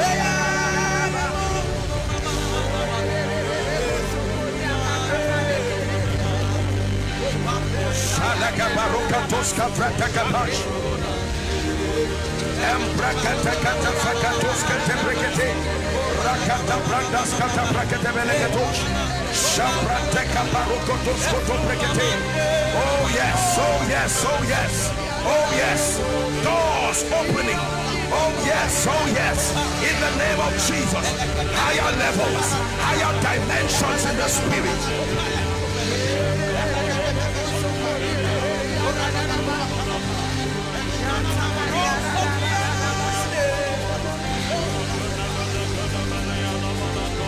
In the name of Jesus. In the name of Jesus. We are still praying. Please look up. What do you expect when the mighty God shows up? Supernatural interventions. Do you know what it means to intervene? To intervene means to midwife, to come as a midwife between you and whatever trouble it is, to create a permanent separation. When the wonder-working power of God comes, what do you expect? Impartations of wisdom. Because there are many things in life that are wisdom dependent. James 1:5, it says, does any man lack wisdom? James 1:5, it says, let him ask of God wisdom to run your company, wisdom to run your organization, wisdom to be a global influence, wisdom to lead your conglomerate. There are times that Sophia, natural wisdom, may be insufficient. You need to outsource the wisdom that is from above. What do you expect when the mighty God shows up in your life? Boldness and courage. Because there are many times you know what to do, but the courage to take the step. He said, if it be thou, bid me come. And he said, come. In Acts chapter 4 from verse 29 to 31, they prayed for courage to be given to them. Grant with boldness that they may preach the gospel, and that signs and wonders may be wrought in the name of your holy Son. The Bible says, and the building shook, and they went and began to preach with boldness. There are many of us, please look at me, we are praying. There are many of us here, what you are receiving tonight is boldness. You have written the business plan for forever, but the fear to step out. What if I fail? What if you succeed? and to deliver them who through fear have all their lifetime been subject to bondage. Can I tell you, there is no physical guarantee anywhere. Your guarantee is the word of God. There are many times you have to step on the water and walk alone. In this prayer, many of you are going to kill fear permanently. Hallelujah. Apostle, I want to do the PhD, but I'm afraid. Where will I get the scholarship from? It's better to start and fail honorably than to remain in fear.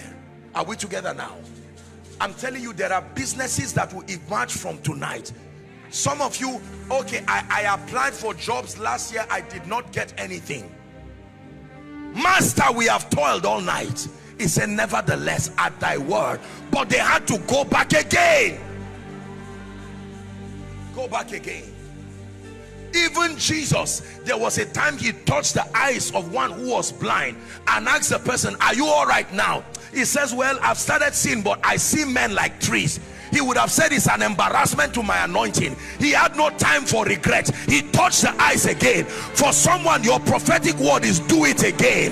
Do it again. Pray again. Start again. Do it again. Do it again. Hallelujah. The Bible says Adam knew his wife, and she bare Cain and Abel. In the course of time, Cain killed Abel, left the woman Eve with a lot of grief and pain. But I like the Bible. It says, and Adam knew his wife again, and she bore Seth. It says, and then men began to call upon the name of the Lord. Again is a powerful word. It means I've corrected my mistakes of yesterday. Again is a powerful word. It means I know better today than I knew yesterday. I don't know who I'm speaking to.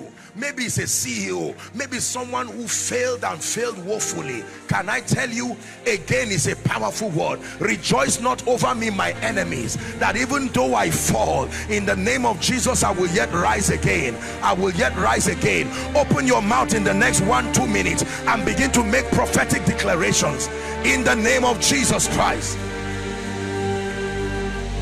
Mighty God, you're arising for me, arising for my children, arising for my husband, my wife, arising for my corporation, turning me into a global phenomenon. Someone open your mouth and pray. You are doing this for your name's sake.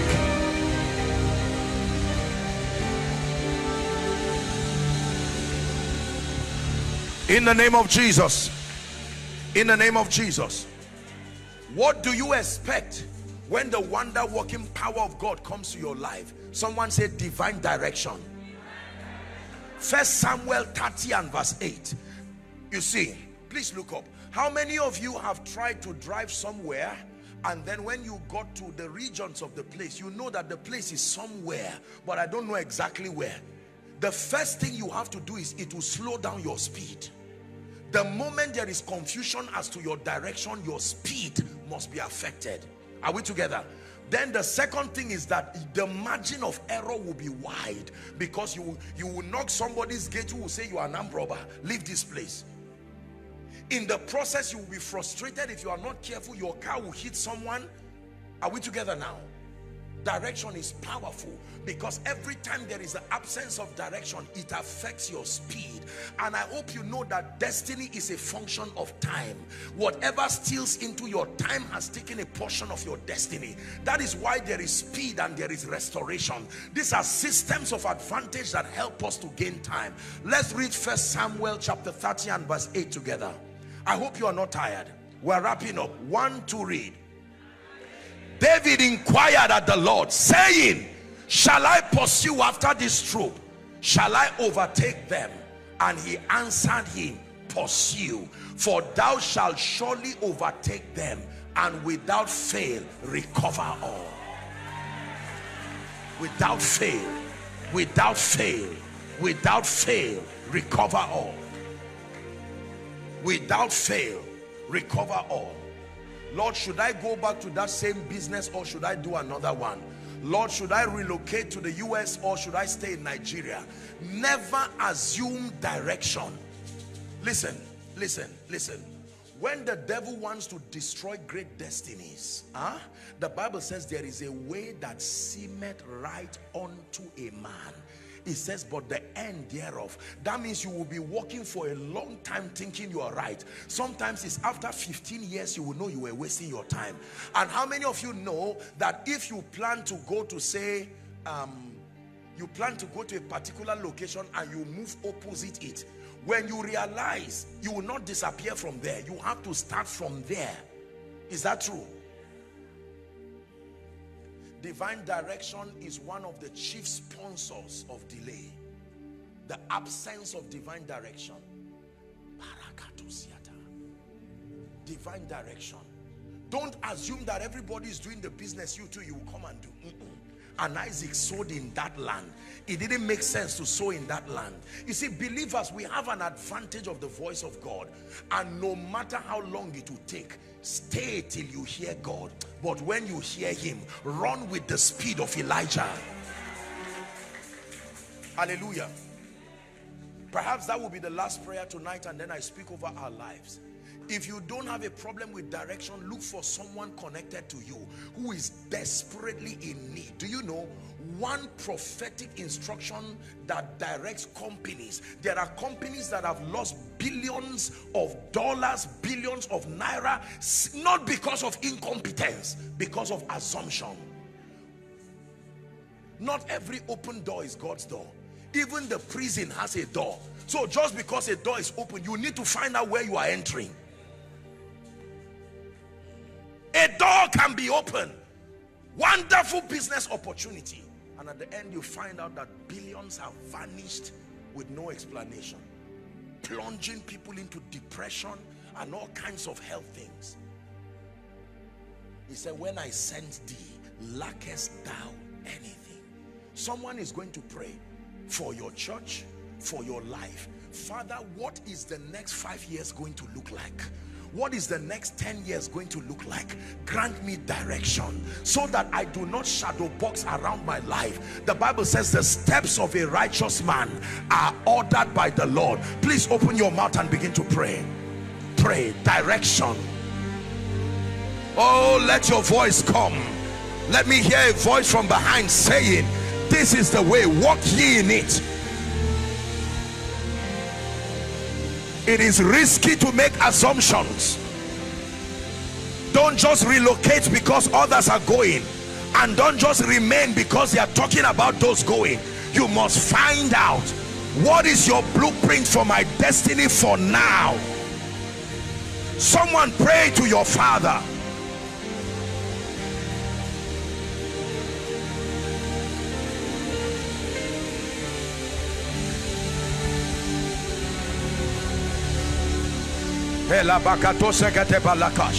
You are a man of God. Pray for direction. Don't assume God wants you to start a ministry. Pray for direction.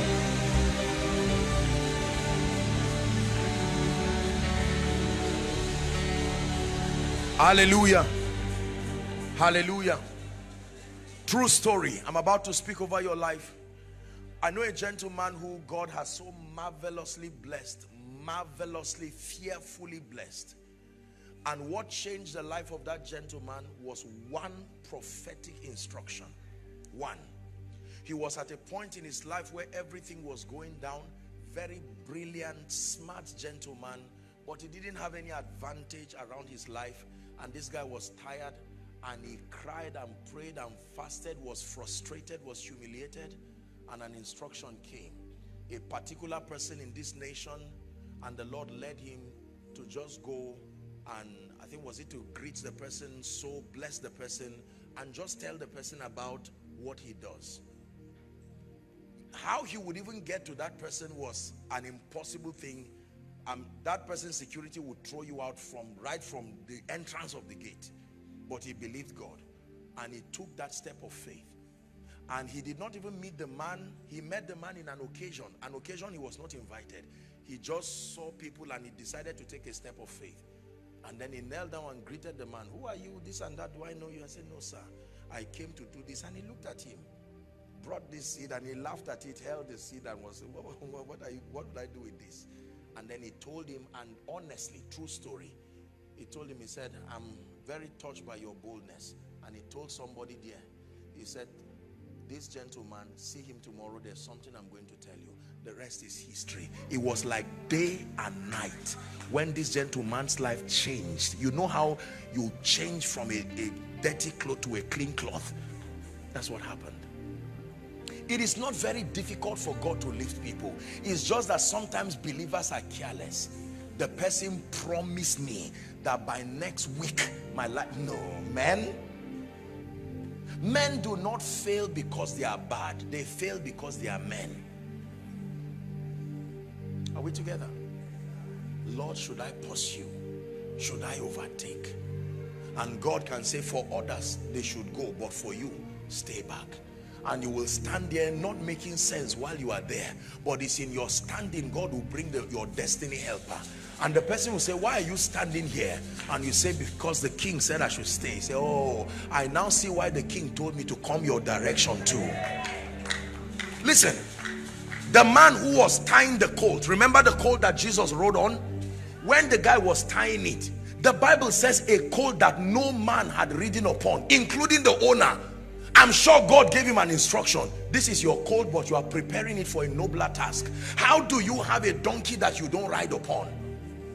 And he tied it there. When it was time for the triumphant entry, I'm establishing your last prayer point. Jesus tells them, go to a place where the streets divide, and you will see a colt where no man, including the owner, had ridden upon. He said, lose it. And if they ask you, tell them the master. In other words, everybody who owns things is a steward. When the master makes a demand, they must lose it and let it come. Are we together now? You are going to pray. You are going to pray. Do you know what your prayer is going to be? That wherever the helper of your destiny is in this season, may God direct you and create a supernatural connection. Please open your mouth and pray. In the name of Jesus Christ. In the name of Jesus Christ. In the name of Jesus Christ. I decree and I declare, someone is praying, everyone who has been anointed by God, mandated by the King to assist in my rising, to assist in my shining, to assist in my showing forth, in the name of Jesus, I decree and I declare supernatural direction. The steps of a righteous man, even if a righteous businessman, even if he's a righteous career man, a righteous man of God, a righteous mother, a righteous wife, a righteous student, the steps of a righteous man are ordered by the Lord.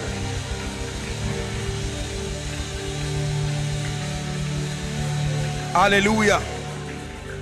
Hallelujah. We're wrapping up. Personal testimony. Many years ago, when I was just starting and I had seen visions of these days and even days to come, and I wondered in my small mind then how God was going to achieve this. Coming from my background, how would you do the things that you would do through my life? And then I remember one time, at that time, you know, people worked with cassettes and CDs. So when you preach, and it was a major stream of income for ministries, largely it was the media. And then the Lord spoke to me, I remember, that a day will come, people will listen to messages for free and will not even have to own a CD or a cassette. I said, how will this happen? And he said, here is what I want you to do.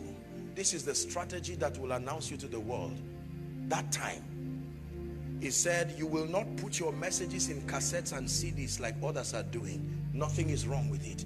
He said, take them as crude as they are, and then you will put them online, and my angel will take them to the nations. Now, it makes sense today because of what we know and what technology has done. It will be stupidity of the highest order, both corporately and individually, to have done that kind of thing. Number one, you would be losing a major opportunity to be able to build income for the ministry. Number two, I mean, concept of likes and shares and follows, and that was a foreign concept. But when he speaks today, you see this God, when he tells you to do something, just do it. Oh, it may not make sense, but just verify that he is the one. For someone, he can give you a message and say, carry a seed and come and sow to the woman of God. It doesn't make sense. Whatever he tells you to do, do it. For someone, he can say, lock yourself for one day in praise. It does not make sense. You just do it. And you will be surprised that for 5 hours, he will not speak until the last moment of your obedience. That's when his word comes. Even after bathing 6 times, Naaman did not change till his obedience was complete. If he left angrily, he would just leave somebody who was wet and dirty from the river. Hallelujah. I can tell you, I know that I hate to be the one to talk about it, but you know, look what the Lord did in the United Kingdom. You see, now those things, listen, when I read that you shall be exalted above the nations of the earth, I believed it. Right from my small room, I believed it. When God speaks, it is only us that think he's joking. But he is not playing. Are we together? It was not just an ambition that I got up and I said, I want to do this. No. Many of you know our ministry. We have never held a conference in the history of our ministry. Never, not once. And then the first conference would be in the United Kingdom. You must be crazy. But when he speaks, I'm saying this because for someone, you have derailed from the path of God, and that has affected your hearing God. When you started, your spiritual vibrancy was the secret of your results. But now a lot of things have come to becloud you, including the praises of men. People can praise you to leave his presence. People can praise you to leave the altar. People can praise you to leave the things that keep the fire burning. There's nothing wrong in celebrating you, but we live in a world where people clap for you. Even when you enter the coffin, they keep clapping. When it closes, they keep clapping. When you are going down, they keep clapping until you don't hear the sound again and you find out you've been buried. After all the Lord did, I just went and rolled before him and said, Lord, your boy is here again. Just as before. That is finished. Let's face what is in front. That's it. I just decided to bring this. I usually don't talk about these kinds of things. It's not in me at all. But I just said this to encourage someone. Do not give up on God. God is prepared. You know how you lift a trophy. That's what God wants to do. Maybe for a family here, anytime we talk about things like this, you are even afraid because everybody knows the story around your life and family. It's as if all that is left there is shame and reproach. Let me bring you a word of hope. The Bible says there is hope for a tree, even if it be cut off. Foundations of sapphire. I may not know why God granted the grace to put this meeting this year, but even if you are Sarah, laughter is still coming, and that all they that hear about you will laugh with you. Do you believe that? Now tomorrow we have a session, and I may not have the time. I'm saying there, we may not use all the time. Probably I'll just speak over your life, and then tomorrow, I know that some of you are here trusting God for healing, trusting God for all kinds of miracles. We can leave that for tomorrow so that I pray over your life. Today I'm just going to speak over your life. We'll have the time. I want you, if allowed, to please invite everybody you can find. It's going to be a rain of blessings here. We're going to trust God that his mighty hand will rest on someone's destiny in the name of Jesus. But tonight I want you to receive a blessing from the Lord. The prophetic is very powerful. It can reprogram possibilities in your life. We have been commanded to bless. Yes, to bless. What does it mean to bless?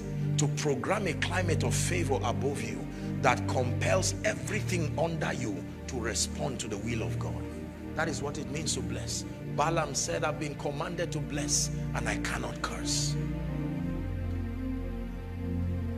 May his favor be upon you in 1,000 generations, in your family, your children, your children, and your children. May his favor be upon you and 1,000 generations. your family, Your children, your children, your children, your children. May his presence go before me and behind you, and beside you, all around us and within you. He is with us in the morning, in the evening, in our coming, in our going, in our weeping and rejoicing. He is for you, he is for us, he is for us, he is for us, he is for us, he is for us, he is for us, he is for us, he is for us, he is for us. Amen.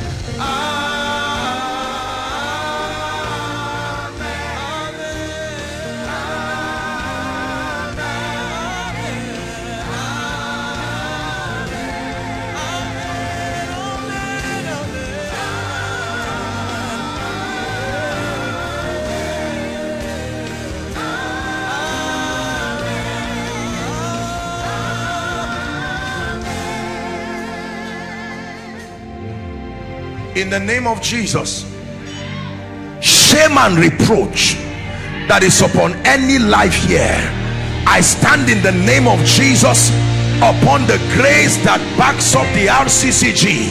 In the name of Jesus, the resurrected King. Shame and reproach be broken, be broken, be broken. Depart from every family here in the name of Jesus Christ. Shame and reproach, leave now, leave now, leave now.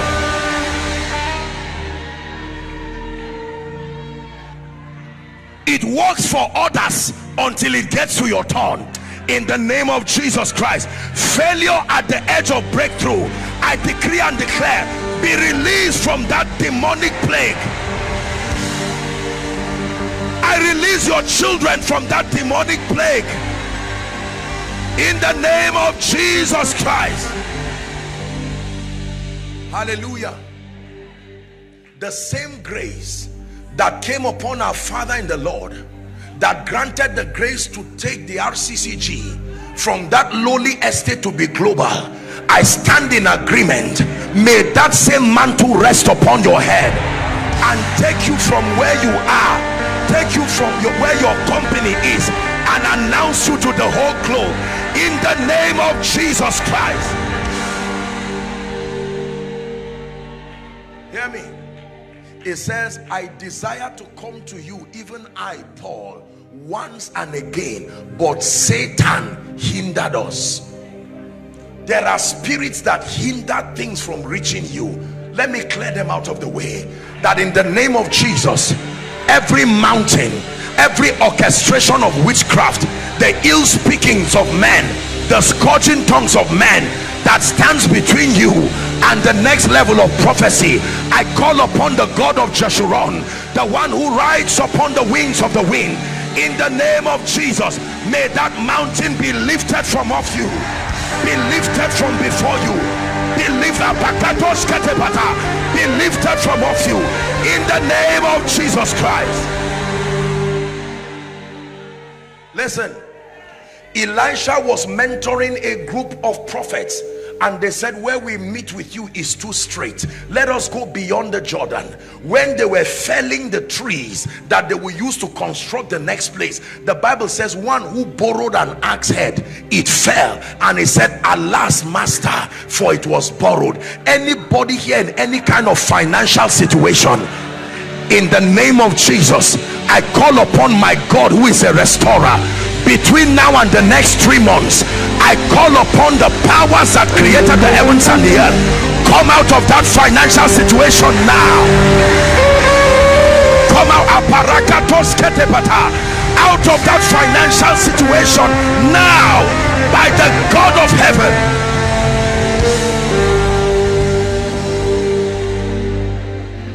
Hallelujah. Final prayer for tonight. I don't know what has covered your glory. He said, thou, O Lord, art a shield for me, my glory, and the lifter up of my head. Listen, can I tell you the truth? When your glory is covered, even those who can honor you do not know you are there. Yes, sir. When a man is about to get married, the bride is covered, but she does not remain covered. Is that true? There is something that they say, you may now unveil the bride. Then sometimes they ask him, is she the one? How can he know when she's covered? After all, Leah was exchanged for Rachel. Darkness is dangerous because it can cover and can exchange destinies. Because of darkness, Jacob suffered 7 more years. In the name of Jesus, every veil, financial veil, business veil, spiritual veil, ministerial veil that is covering you, so that those sent to you to lift you, to announce you, cannot even see you, we tear that veil tonight. We tear that veil from off you. We tear that veil from off your life in the name of Jesus Christ. Find visibility. Be seen and be known by those who need you in the name of Jesus Christ.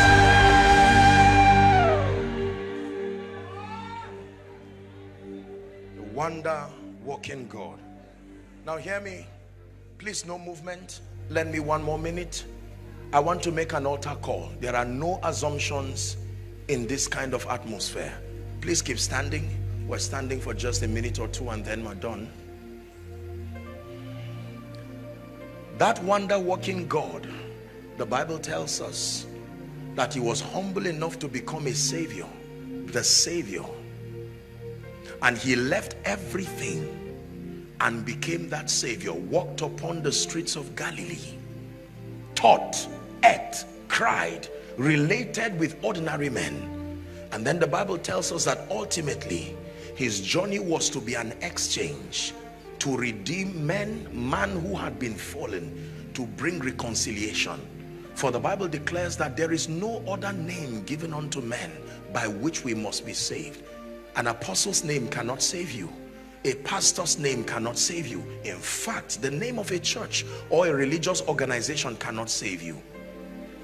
No matter what you receive from the king, you are still outside of the kingdom, except and unless you come to him. Here's what he told Nicodemus in John chapter 3. When you begin from verse 3, he says, verily, verily, I say unto you, except a man be born again, he cannot see the kingdom of God. Then in verse 5 he says, except a man be born of water and of the Spirit, that he cannot enter the kingdom of God. That which is flesh, but that which is spirit is spirit. In John chapter 3 and verse 16, still on that conversation, he said, for God so loved the world that he gave his one and only begotten son, that whosoever, that blessing is for whosoever, believeth on him should not perish, it says, but have life everlasting. Verse 17 says, for God did not send his son into the world to condemn the world, but that the world through him might be saved. I will never make assumptions when it has to do with knowing the Lord. John 17 and verse 3, it says, this is life eternal, that they may know thee, the one true God, and Jesus whom thou hast sent. If you do not know him, you do not have his life. Apostle, but I've been in church all my life. Commendable, but notwithstanding. Apostle, I have a Christian name. Commendable, but notwithstanding. I do not think I'm a practitioner of anything that the Bible prohibits. Commendable, but notwithstanding. I want to make a call. Even if it's for one person who will be bold enough, 2 calls in one actually. For one who is saying, Apostle, give me this chance here at this meeting hosted by the Foundations of Sophia. to make it right with Jesus. Number two, for someone, you may be saying, well, I remember receiving Jesus, but sincerely, because of the vicissitudes of life, the pressures of life, maybe friends, maybe wrong decisions, I'm in a position right now where I cannot say for sure that my relationship with the Lord is intact. He gives you an opportunity to make it right tonight. Like our Father would do, I will count 1 to 5. Wherever you are, I just need one person bold enough, unashamed enough to come and stand here. You have a choice to remain where you are, but Jesus calls you now. I begin my counting. 1. I need thee, oh, I need thee. Every hour I need thee. Come bless me now, my Savior. Come, come.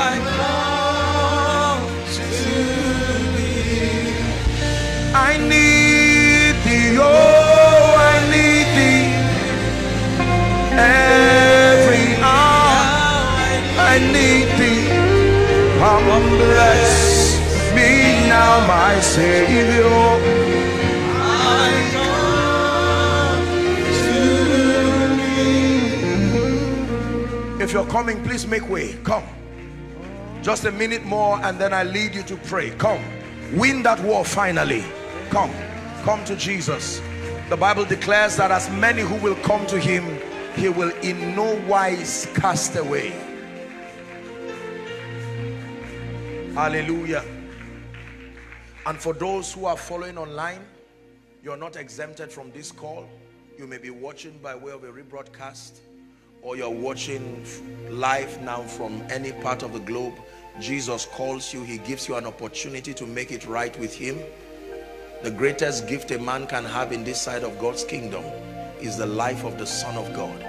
Beyond prosperity, beyond health, beyond advancement, Jesus offers you himself and his life. So as I lead these precious ones in prayer, I want you to connect and pray. Make this decision sincere and let it be from the depth of your heart. Now I understand that you will be given a card. The counselors are handing over a card. Here's what I want you to do. Number one, you receive them, then I lead you to pray that prayer. You'll be requested to please fill the cards legibly, and once you do so, please hand them over to an usher or someone who should be around, except if you're going to be moved somewhere, then that will be fine. Otherwise, just walk as they instruct you. Please do well to give the information as truthful as you can, so that it will help with the follow-up.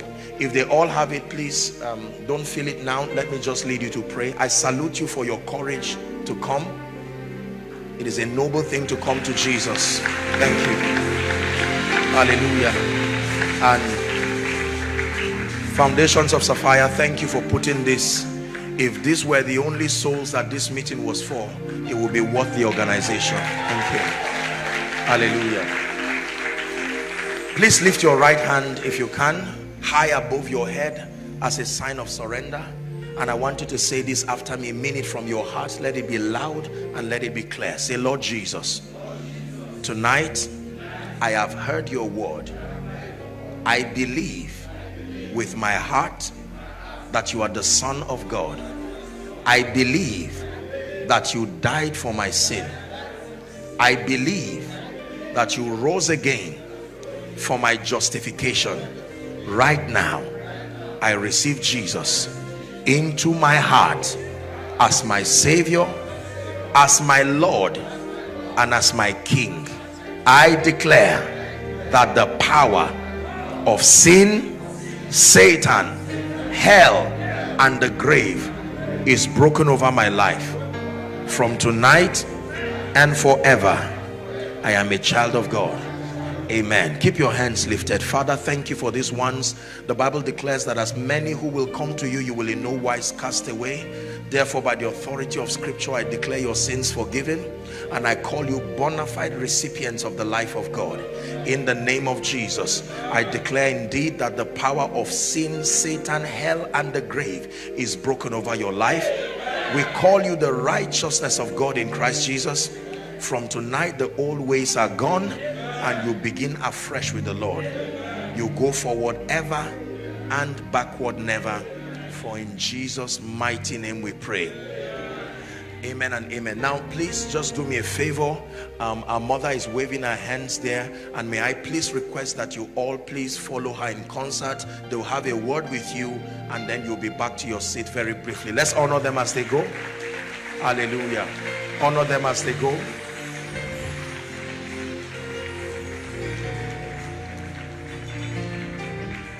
Hallelujah. Praise the Lord. Amen. So let me remind you one more time. Please make sure that you invite everyone you know and you can find to connect online and to also be here present. Dearly beloved, I hope you were blessed by this message. Do not keep the video to yourself. Share to as many as you can to help them bless. Check our homepage for more of our messages. Subscribe to the channel, comment on it, like it. See you on our next video. Bye. Pray, pray, pray for your destiny.